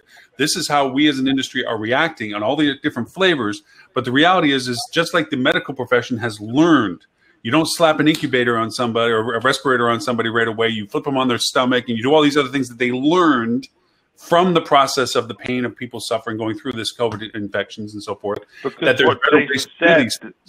there's no experts on this. This is right. We're all learning on the fly. Right, but here's editorial versus opinion. We're all opinion. Yes. Right. Yeah. Yes. Right. But here's actually and what we're getting to is actually what's caused so much of the strife among the masses is they're not used to having conflicting things kind of fed to them as this is now the way, this is now the way. Things don't generally go in flux like this, and it's causing a lot of people to really have a hard time and stick with, this is the one I decided when I accepted that this is the way it is, and now you're saying it's not, then nothing's real, when in reality, everything is this way. Everything changes. It doesn't happen in such a compressed timeline, going back to Loren's egg example, right? The eggs are good for you or they're not good for you, but those are sort of over 5 or 10 year cycles. Right, not months, weeks. Yeah, but they were always delicious though. So I was hoping I was hoping Loren was going to go nerdier on the egg example and talk about how certain countries we refrigerate eggs and others don't. Right. Right, which is right. And that's another new reality for the U.S. too, is the fact that we are now the people can't travel. How's that feel for us? 37 countries and counting. Feels great if you own a hotel in the U.S. because you're getting domestic travel that otherwise really wasn't going to. I mean, it's going both ways, right? Yeah. Like Europeans are mourning the loss of international travel the same way that we are, because they're saying, too many people can't come to visit us, and so what are we going to do? We're saying too many people can't come to us, so what are we going to do? In reality, it just means that we have to sell people on domestic travel. But and it's really, in our favor though, because 17 million people fly out of the country than fly into the country every year. So it's actually a good thing for the U.S. economy. Yep. Very true. But when we come into all of these, like the cleaning and the one-upping and things like that, again, we're treating it all as transactional. Let us tell you about the room, not about how you're going to feel when you're here, what your experience is going to be like. We need to get back to the core root of hospitality where, I mean, when I was like 15 and had my first job at something essentially was KFC, it was a regional chain, and I went into that job thinking, okay, as a cashier who's dealing with the public, what can I do to take everybody's day and make it a little bit better through their experience with me? And it's not about what fried chicken they order. Like, it has nothing to do with that. You have me fried chicken, Lily, just so you know. How can I take somebody? But how can I look at this person walking up to me, about to have this experience, and somehow change their life for the better, even if it's by 0.5%? And that is 15-year-old Lily. Like, what 15-year-old thinks that way? Right? Of course, Lily, just so you know, if I ever walked into the store you're at, if you were between me and fried chicken, you're already my best friend. Unless I'm keeping everybody, I do have to drop off, everybody. We'll see you next week. Bye, Dean. Before you go, your new email address, companies, all that cool stuff. How do people find you? You can find me, dean@basecampmeta.com or dean@metasearchmarketing.com. And I'll get better with the names. I'm sorry. It takes me about 5 years, and I'm good after that. So we'll get there. All right. Bye, Mr. Dean. Hey, I want for somebody to revive that old, I think it's Geico commercial where they had the fans on super high at home to keep from people getting sick. Where do you remember the commercial where they had the breeze was so hot that the mosquitoes couldn't land, all that other stuff? I'm just thinking that somebody should revive that commercial. Like, want to stay healthy? And in the hotel, the whole lobby is super fans, so everything's blowing past everybody. Okay, I'm just me. They would probably be destroyed. Spreading false information. But here's the other thing too: is so Stuart, you happen to run a company that has a lot of data on the websites of a hotel. Have you at all looked at like how much traffic is seeking out this information that we say is important to communicate and stuff? Yeah, I mean, it's certainly not the majority of people, but it's really important to a section of people. And would you say it's probably 26, 27%? It's definitely not the majority. It's probably a little higher than that, but it's definitely not over 50% of people. So the majority of people are going about their business, and their needs are very, very rudimentary. If you give them a couple of reassurance nudges, They're good to go. They're not as discerning. And think about it. This is going to change over time because I've said this before on the show. The people traveling right now, by definition, are the biggest risk takers. Right? Mm-hmm. There's a spectrum of people, the early adopters and all the way to the late people. It's the early adopters that are the ones that are willing to take a risk. So by nature, they're not as bothered by things, just because of the fact they're booking right now. So I think you'll see that shifting, and depending on the zeitgeist at the time, and so there's a lot of things. So it's I will point out, but you shouldn't push it in front of everyone. You should not push it in front of everyone. Doing things right work. I'll give you a perfect example. An area I've been watching very closely with lots of interest because my local economy depends on it is how are theme parks doing at avoiding being the cause of massive spread. Mm-hmm. Not a single like thing has blipped on the radar about cases outbreaking because of Disney, Universal, or SeaWorld. Right. Universal's been everyone open. was rooting for it to happen, right? The media wanted it so bad, and they were saying how ridiculous Disney was for opening when they were, even though Universal had been open for 2 months and hadn't had a single case, has had some pretty peaky days. It's quite interesting that's not being talked about. That we're now a considerable amount of people have gone through those turnstiles. And there hasn't been a single meaningful COVID outbreak, not meaningful enough to be reported by any party. And, that's good news because that does mean that you can do it and you can move masses of people in the right scenario through a space without causing them all to catch this. Yeah. Valyn, your microphone's been a little low today, which I think is why you've been hard to get jumped in on sometimes. But you were going to say something, I guess, and before we started that particular angle. I was going to say, before I go, I want to make sure we talk about Stuart's about cyber, high tech, and other events. Yes, Stuart. Okay. Talk to us about SciTech. SciTech. All right. Before I do that real quick, I do want to say one of the questions on the study that we've added this time, and I was just pulling it up to see if we had enough data yet. It's coming in, but we're asking people about what we've just been talking about, which is what level of comfort would these things give you, or would they increase or decrease your likelihood to stay? And we asked things like keeping the room closed for 24 hours between guests, and there was a variety of those. So stay tuned. Next week's show, we'll dig into that because I think it's going to be interesting following up on this. But high tech. So for those of you who don't know, I mean, I think everyone in the industry knows what high tech is, but to us vendors, technology vendors, it's really the Super Bowl of events, right? In terms of where you showcase your latest products, you get a lot of exposure. We generate a good amount of business, but we also foster a lot of relationships. I mean, I'm on this show directly as a result of meeting Ed at a high-tech event, right? It's great. Whereas like HSMI Digital Strategy Conference is great for hoteliers to network, this is the place where vendors really network. So it's a big deal for us, and it gets tremendous attendance because it's in conjunction with Rock. Typically, HSMI's Rock, so you get a lot of people, thousands of people through. So this year it was originally in June. It was pushed to October, and then about a week or two ago they announced they're not going to do it in October. They're going virtual. So they're going to do a virtual high tech this year. And there's two types of event. There's a live event, and then there's an on-demand event. And so we're trying to, as a vendor, we're trying to look through these package options now, trying to understand what the value proposition is. And obviously it's cheaper to do something like this for us because we don't have travel and any other booth expenses, electricity, all that stuff that adds up. But they're still charging a good lick for us to do a quote-unquote virtual booth. I don't have a feeling for what the appetite is for this at all. Like, I don't know if it's going to be attended.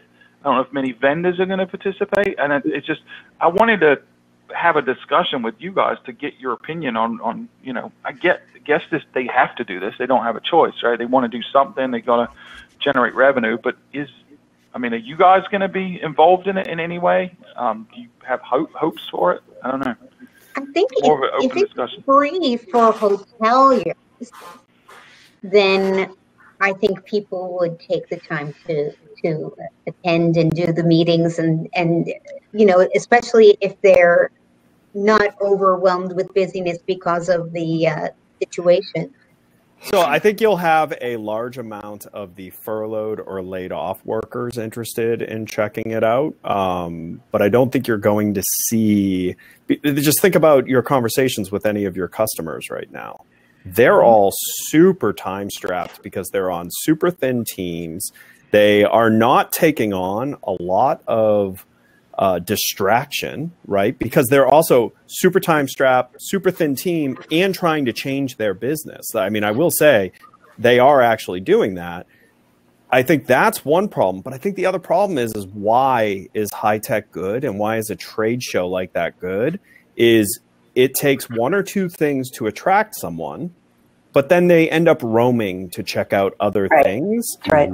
And they don't have anything else pulling them away because they had to go and they're isolated. They're, and they can't go back and say, I just spent all this money so I could go talk to Samsung. They actually want to come back and say, I checked out everything. It's good.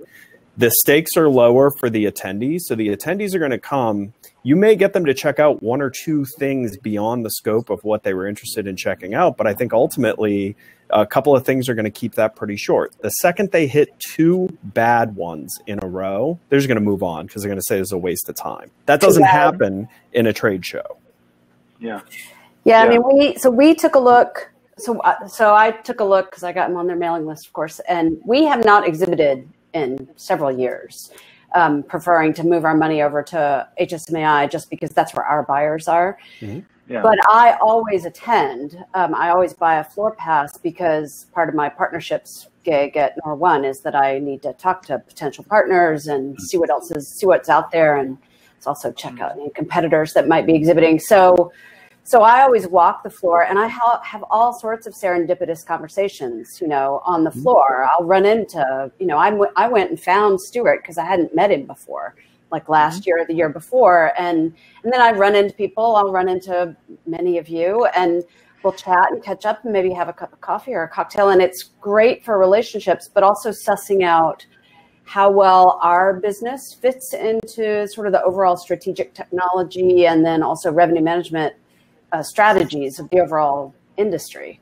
I have a hard time thinking that I'm going to be able to recreate that. I just can't see how that will work. I will try it. I'll go ahead. I mean, I think I'm not a member of HFTP, but I think it's $150. So, whatever. So I'll do that, but we are not going to exhibit. I'll test it. I'll go see what's there. But I can't see that it's going to work. What I did want to do, and I haven't done yet, is go look at the partner that HFTP is using, HFTP High Tech is using to create these virtual stands. Do you know who the partner's name is? I don't remember, but it's in the press release. It's on there. I think that's incredibly important, and that's what I'm interested in looking at too. Yeah. I've been going to High Tech for 11, 12 years now. I think Stuart, you have an interesting question. I mean, there's two parts to it, right? It's the educational sessions and it's the suppliers trying to get in front of, hoteliers. I think the educational sessions will be as good as ever, if not better. So if you're looking for best practices and tips and tricks and takeaways, I think it's going to be there. I think for a supplier, whether the value that is there in sponsoring or partnering comes down to exactly that. It comes down to how the platform is able to make a virtual event as good as an in-person event.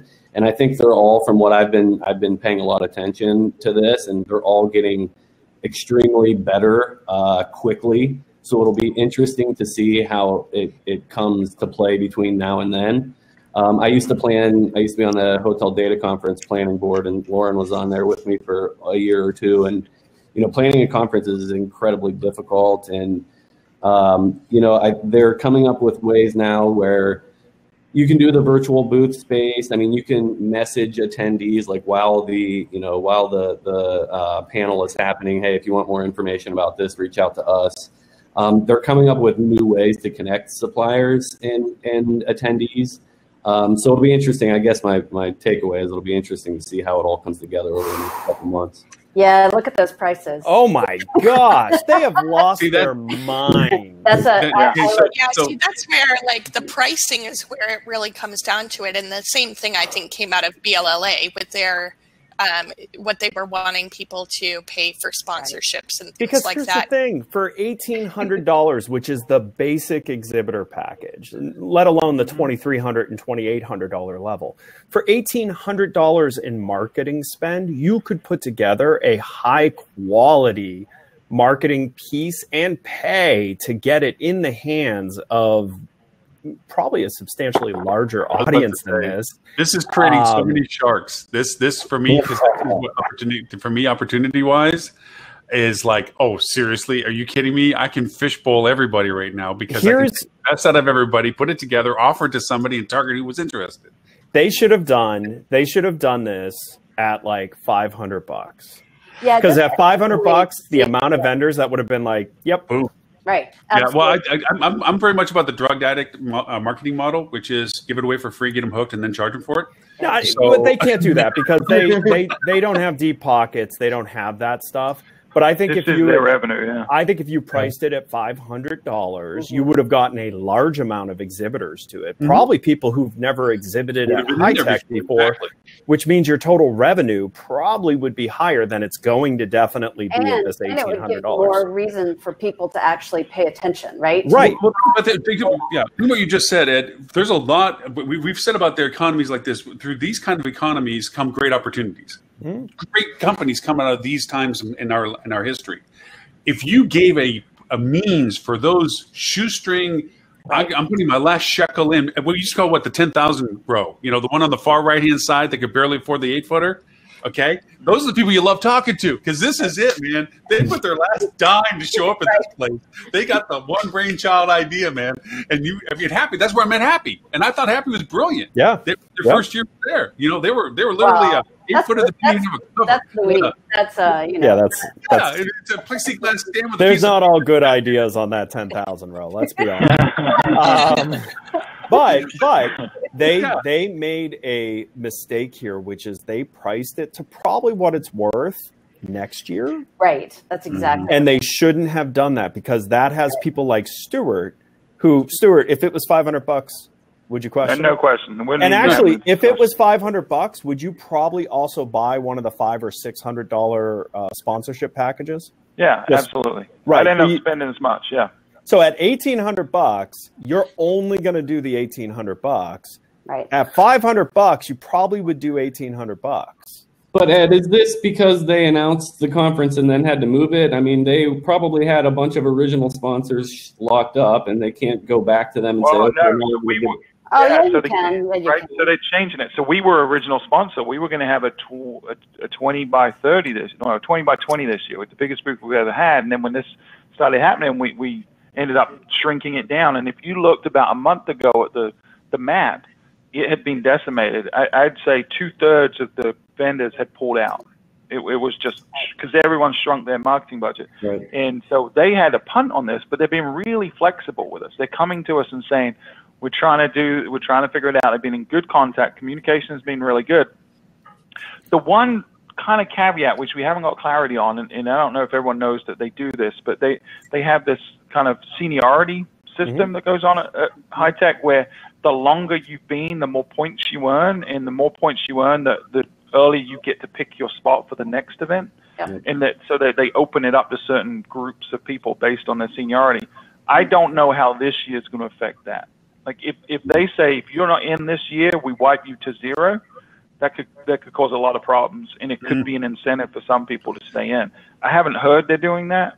We haven't got clarity. It's not a good idea. They could have priced this correctly, gotten the same amount of money from everyone that they're hoping to get. I mean, it's all psychology, right? $500.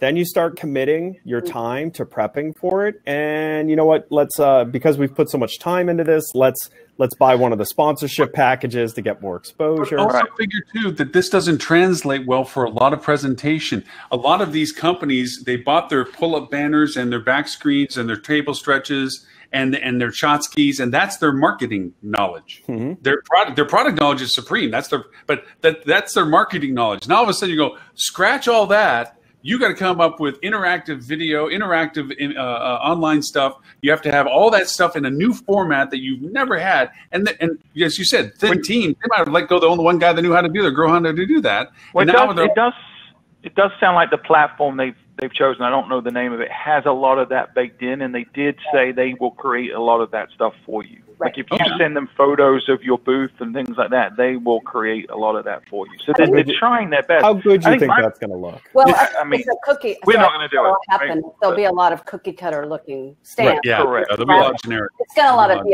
it's graphical templates that they're basically you can choose from A, B, or C stand configuration, right? So it's like and some of this stuff too, like Samsung, right?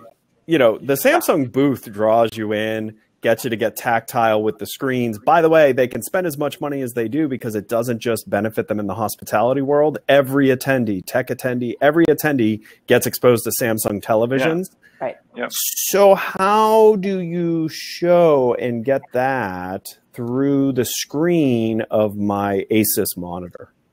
Yeah. Right. Yeah. You know, so there's problems, but I think they created the problem by not thinking through pricing strategy. You know, the base price upsell model would have probably had all of us going, yeah, you know, for $500 I'll do it. And then you're separating, you know, I wish there's a company in our industry that really focused on that psychology of separating the transactions. It was, Nor1, right? You know, we're all about base pricing and upselling. So. Right. I mean, Ed, I'm curious, Stuart, Valyn, what would you ideally see? What would you want to see? What would be the best way to get the message in front of the attendees? Because I'm so curious about this virtual events and how we're going to make it work, because I think it's long term, you know, even after COVID, I think it's going to be. So for me, it's well, about I'll tell you the connection, first thing. right? But before we get into like the important stuff, let's talk about the basics. I want to see a lot of vendors doing it. Why? Because each one of those individual vendors is going to promote to their customer base that they're doing this and encouraging that customer base. And then the crossover of that, seeing Nor1, seeing Fuel, you know, talking about this actually will build more interest in the attendee coming. But if you only end up with 20 booths, actually, I'll be honest with you, if you only end up with 50 booths in digital high tech, there's not going to be attendance. None of the other stuff you want to do matters if you don't have 400 vendors, 200 vendors, 100 vendors, some number of scale where they're going to go to their customer base and push this.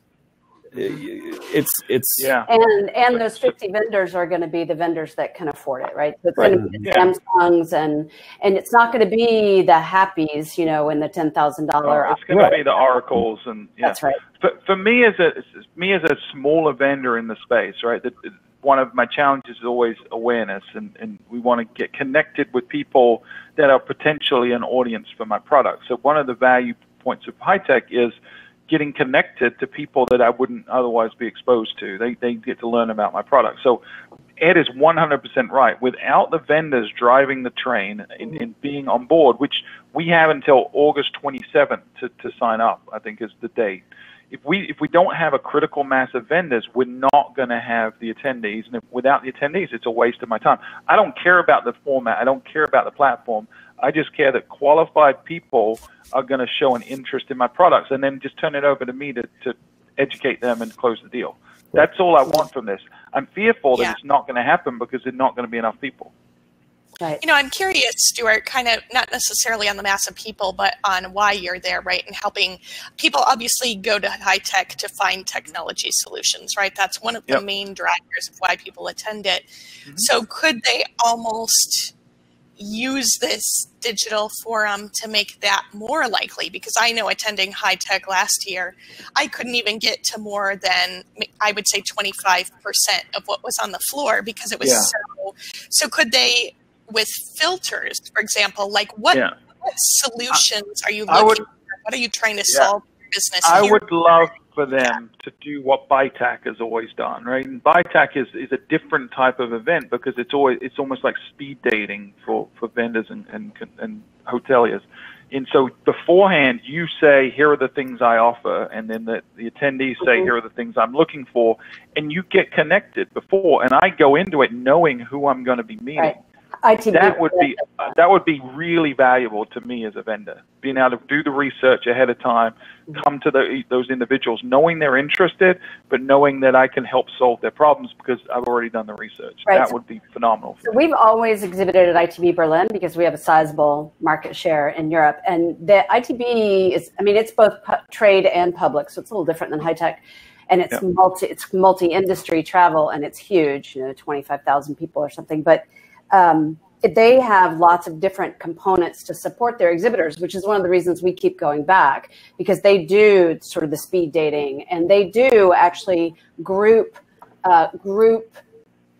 exhibitors by area. So it's at the Messe in Berlin. So it's like Javits times 12, right? So it's this massive convention center with 30 halls, and what they do is they group all the technology vendors for hotel technology in 2 or 3 halls, and then they group, I don't know, all the direct marketing associations for Germany in another hall. So you don't actually, to Lily's point, you don't have to go through the entire place. You can pick. It tells you exactly where I am and where Ed would be, and if Ed ever showed up, or Stuart, or any of those. So anybody who's like us, we're always in the same hall with RateGain and Oracle and, Sabre Hospitality and Amadeus and that kind of stuff. So everybody just knows they can come to that hall and spend 2 hours and talk to everyone they want to without having to, traipse across, 48 football fields worth of stuff. And high tech could do better in the way they do that, but this point system that Stuart was talking about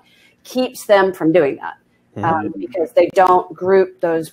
Yeah, so you end up with Fuel talking about marketing stack technology next to SafeLock, selling safes, and you have Happy next to a Wi-Fi provider, and then you've got like in-room refrigerators. It's all smattered and mix-mashed. Now I will say it makes it harder to do, but since it's a single-purpose trade show, it also does force you to at least do one full up and down every road trip. There's some serendipity that happens naturally. Hey, you stole that word from me. He did. He did steal it from me. I have to run. Sorry, guys. Hey, Stuart, I got a suggestion for you if you decide to do it, and that is... don't pay the bill. One is, first off, I think that a lot of vendors are going to give a lot of stuff away to entice people to get engaged with them. I think they're going to give away a lot of Muchowski kind of giveaways. I'll give a free date with Loren. That's how. There's one aspect there which I don't think is going to drive you business, but the other is do a 360. Do a scheduled 360 where they can put their goggles on or whatever it is like this, and actually sit in a room with your team and do the presentation. Because so many people have goggling. They don't have goggles. They have phones. They have phones. I love you, Loren. All right, guys. Thank you so much. Stuart, have a great weekend. Hey, Stuart, Come Field Travel Podcast. Well, yeah, we're recording episode 160 today on the latest changes in Google's making from an SEO perspective. But if you go back and listen to last week's, Tim Peter was on it, and it was really full of his pearls of wisdom boiled down into an hour, and it was really, really good. So fieldtravel.com/podcast is the place to check that out. Thanks everyone. Bye. Bye.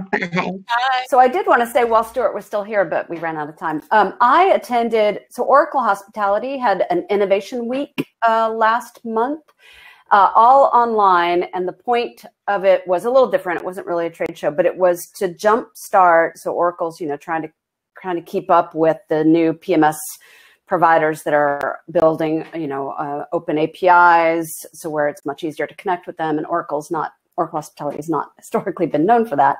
So they did this innovation week where you could sign up. You had to be a certified partner, or you had to sign up for the certified partner path.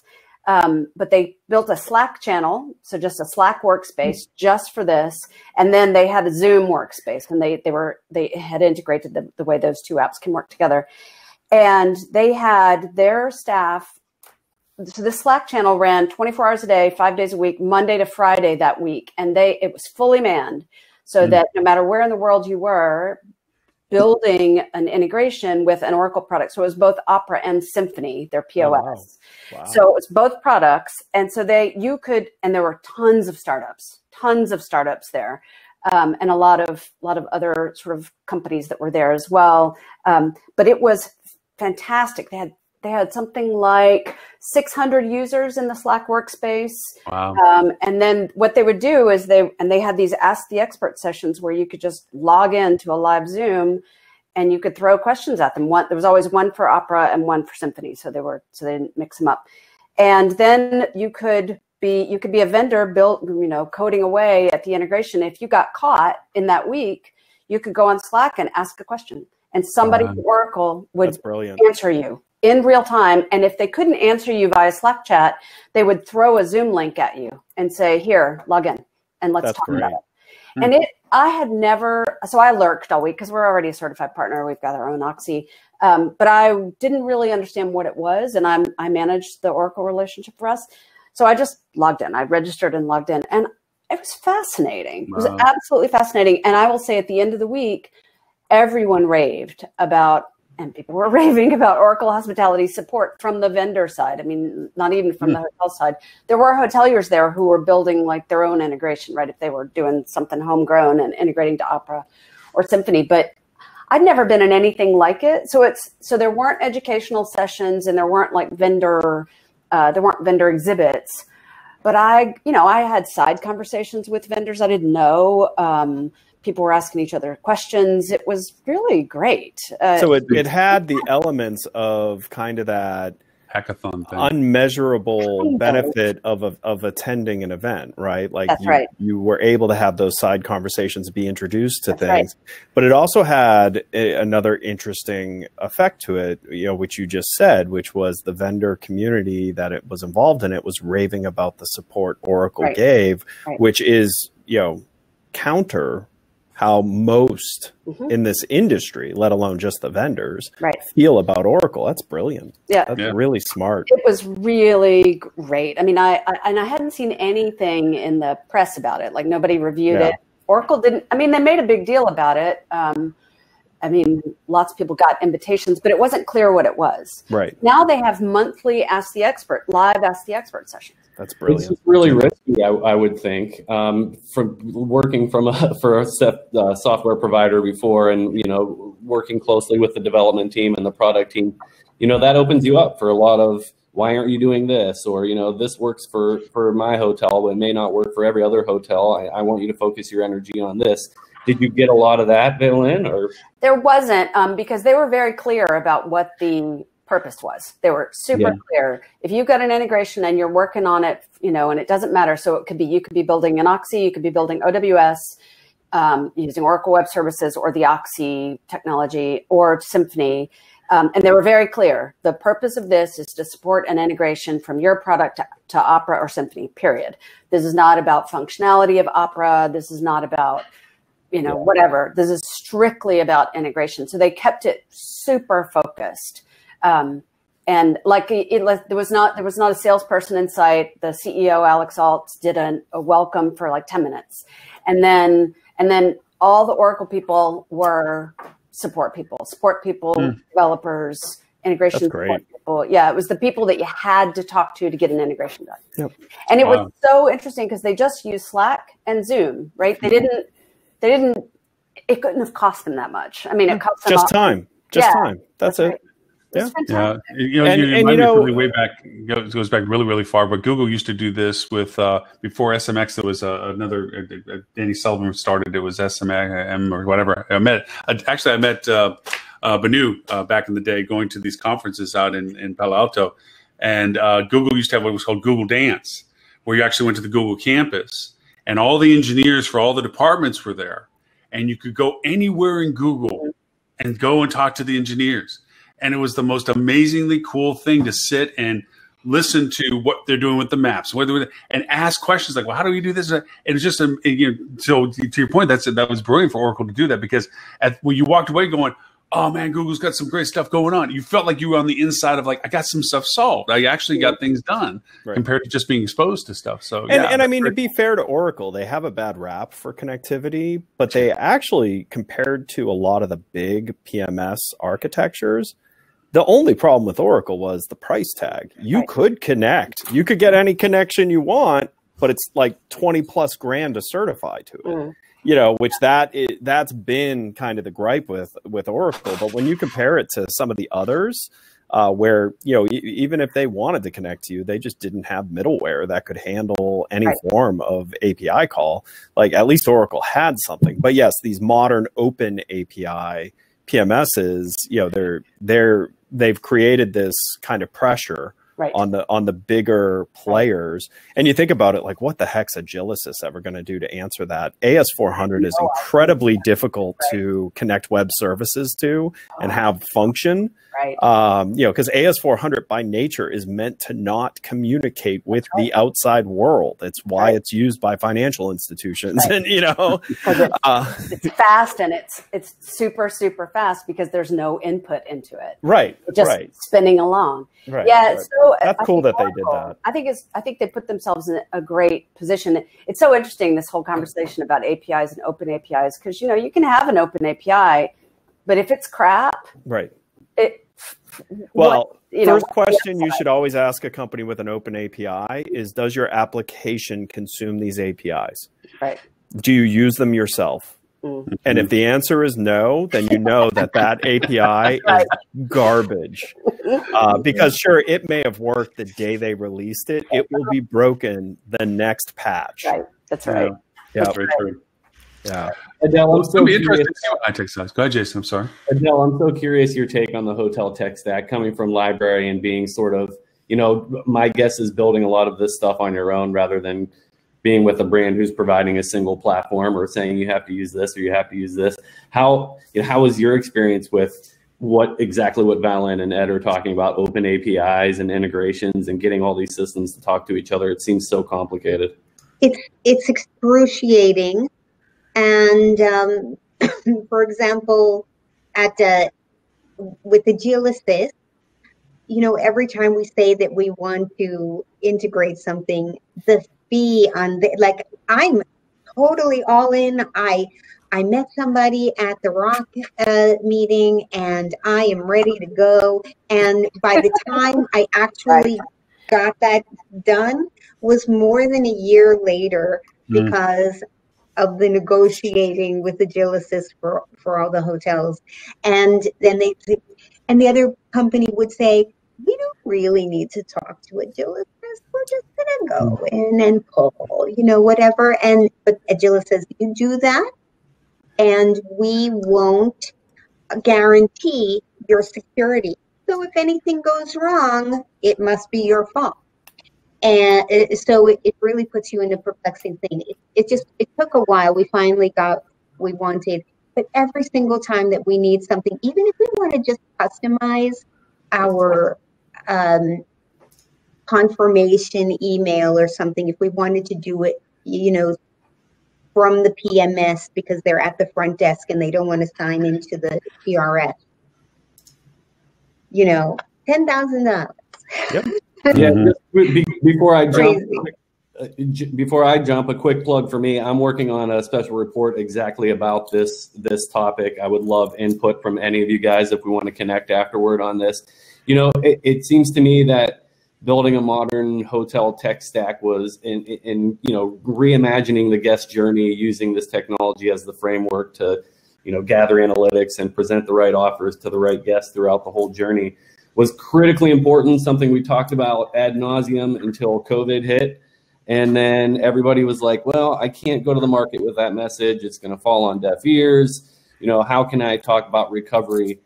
2 or 3 months later, I think that topic is more relevant than ever, because not only are you trying to figure out this new guest experience across all the touch points, but now you have to do it in a contactless manner, where, you know, moving to digital is more important than ever. So thank you, Valyn, for sharing that, and Adele for sharing the challenges. I know I'm really trying to help the industry get to a better place with this integrations thing, it's the fact that tickets go unresolved for weeks and systems are down and they're not talking to each other. It only doesn't serve the guest in the end, right? Right. Stuart would be a real good resource for that. He's struggled through this many, many times and many, many flavors. And do you know Lewis from Happy? I don't, but I need that connection. Yeah, because he would be really good. Because, I mean, what kind of inspired him to do Happy was connecting all the work he had to do to connect Hot Sauce to everything that it needed to connect to, and realizing, how disparate the data silos are across all these organizations, and even the ones that do a rudimentary connection. Data handling is the next big issue that our industry hasn't talked about yet because, most aren't there yet, but, everyone's disparate, kind of willy-nilly way that they do data, is insane. Like object names and, all of that. It's different in every single database, which means, you're not just talking about, we need a connection. It's no, you need a connection that works. And in order for it to work, you need a middleware that's going to convert this way of treating the object to the way that the database that you're connecting to can handle. And that's kind of the untalked about issue in connectivity. Is a great point. For us, it was always room types or room connections. You had to map them between the various systems, and it's room mapping was the number one thing we talked about at Easy Yield all the time because that was the huge, kind of time-consuming beast. Was handling. Pointing to Valyn's point on Oracle getting better. Was it Oracle? Yeah. That's the most important is that CS component to it, right? The being able to get somebody on the phone and, I'm new to this system. I need to figure out how to integrate it, how to make it work properly and show me all the functionality that I need to know. I think Alex Alto was a great hire for them. Like, I think he can really change them. I really liked what he did when he was at Sabre. I thought he did a great job there, improved their integration to the industry on all fronts. So, I had said that to Loren when I first saw the announcement. I was like, this was a great hire for them. Yeah, I think the challenges for him, just like probably the head of any business unit inside massive Oracle, is working within that behemoth that is Oracle, right? Yeah, make the change without... They're not as, but see, that's the funny thing. Outside of their hospitality division, they're not as broken. Like Oracle's actually fairly easy to work with for their standard tech. Right. Has really good support. It's fairly open. I think they adopted the methodology of the industry, which was that primal self-preservation is sandboxing. They bought a company that was the epitome of the walled garden. That's exactly right. And have been just slowly trying to figure out how to make that function as a true vertical software. Right. Well, guys, I hate to interrupt, but I got to jump. I got to jump too. Yeah. I mean, we're well past our normal 2 hours of happiness and joy, which has been awesome. Thank you. And thank you for all the contributions of the content and everything. Literally, we didn't hit Robert's list. And Robert, this is no deference to your list. It's a phenomenal list. It will be included in the show notes. It's got great content to it always. And I'd also not watching this. Yours as well. Yeah. If you would like to sign up for Robert's list, go to bit.ly/rockcheetah, all lowercase. It is a great weekly, well-curated list. And, of course, Jason with Hotel Recovery 2020, daily content on that for all these things and so forth. What are you going to call it in January? I'm sorry? What are you going to call it in January? That's a great question. I haven't figured that out yet, Ed. I kind of go one day at a time, let alone 1 week at a time. I like it. But it may be Recovery 2021. You could do what the Olympics did, Hotel Recovery 2020 and 1. And 1. So initially in March, Ed, I thought the recovery was going to be done by 2020. I thought we were going to be fully recovered by December. I hope you're prepared to support that for the next year. I'm not really sure that's going to be the case. Yeah. So one ask I do have is, like, when major milestones like that benefit the industry happen, can you change the name of it for a couple of days to just like woohoo? Yeah. Like it's just a celebration. Yay. Milestone. Memes, memes and gifts. We'll be good with it. Yeah, good. Just on those days. So, Lily, for people to know about your podcast and what you do for TCRM Services and Things Up, where can they find you? Sure, you can find us at tcrmservices.com for all things day-to-day revenue management, including boosting your results if your current provider may not be achieving what you need them to right now in revenue management. Kick them out the door. Right. Well, either that or we can run alongside them to kick them out the door. Sure that they're pushing in all the right areas. But ThinkUpEnterprises.com is where we do a lot of our consulting and thought leadership, including the podcast and episode, I believe it's 14 is up right now with the VP of Revenue for Sandpiper Hospitality, where they're talking about really how to win when you're working with a primarily limited service extended stay portfolio. So if that's you, check it out. Thanks, everybody. Cool. Thanks, Lily. Adele, if people want to know more about what you're transitioning into and doing currently, where is it they can find you? You can, if you want to significantly increase your guest satisfaction scores, and I tell you it does have a great impact on your revenue, that you can reach me at Adele at aspirereputation.com or visit my new website, still a work in progress, but you'll get the idea, www.aspirereputationmarketing.com. And when you and I still have some time we get to spend together, or you had some things that you thought I could help with. Oh, yes. So we got to get together still on that. Thank you. Yeah, no, I hadn't forgotten. It's just. Thank you so much. Today, this was a crazy week. Yeah, it's been interesting. Valyn, for those who want to know more about you and Nor1. Sure. So nor1.com, I'm Valyn.Perini, just about everywhere. And all I have to say is our data shows that guests still want upsells and will pay for them. So don't do free upgrades. There you go. Perfect. Jason, it has been a pleasure to have you pop back in again. As always, hopefully we can drag you back in the near future as well. But if what people want to know more about Hotel Recovery 2020 and what it is that you're producing, where can they find you? Yeah, first two places, clecontent.com. If you're an innovative hotelier or a supplier and looking for somebody to tell your story and generate some leads. A subset of that is I launched Hotel Recovery 2020 in April just to help people get back on their feet. I'm going to try to raise some money for some hoteliers who have been terminated and furloughed in phase 2. But phase 1 is just providing the data and the resources for hoteliers to get back on track. So check both of those out. And lastly, I really appreciate you having me on, Loren, and meeting everybody and connecting with everybody again. It's been great. That's awesome when we have you. Mr. Ed, you and Flip 2. You can and the number one school in the whatever. Well, that's in Orlando. You can go to flip.to. You can find me on social media, Edward StOnge. And Mr. Loren Gray, if people want to spend the next 3 weeks watching 24 hours a day, 2 months watching 24 hours a day of our chattering heads confidently spewing our opinion, where could they go? They can go to hospitalitydigitalmarketing.com/live. There you'll see this and all previous 259 episodes, 6 years in the running. Actually, we're coming up on our anniversary in the next couple of weeks, clicking over another year of happiness and joy. And also, too, we have a marketing podcast, which I produce in the afternoons after this, which says a quick recap. The podcast is only 20 minutes long. The show is 2.5 hours, but the podcast is only 20 minutes long.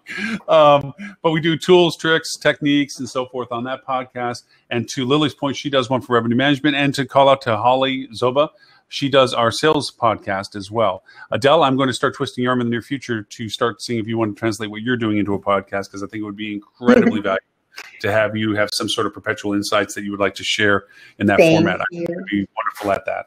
One day. So with that in mind, thank you, everyone, for those who have been on all the different platforms that we simulcast on, and for you all for spending all the whole time that you did on the show. Until next show, which will be with a guest host, thanks to Adele.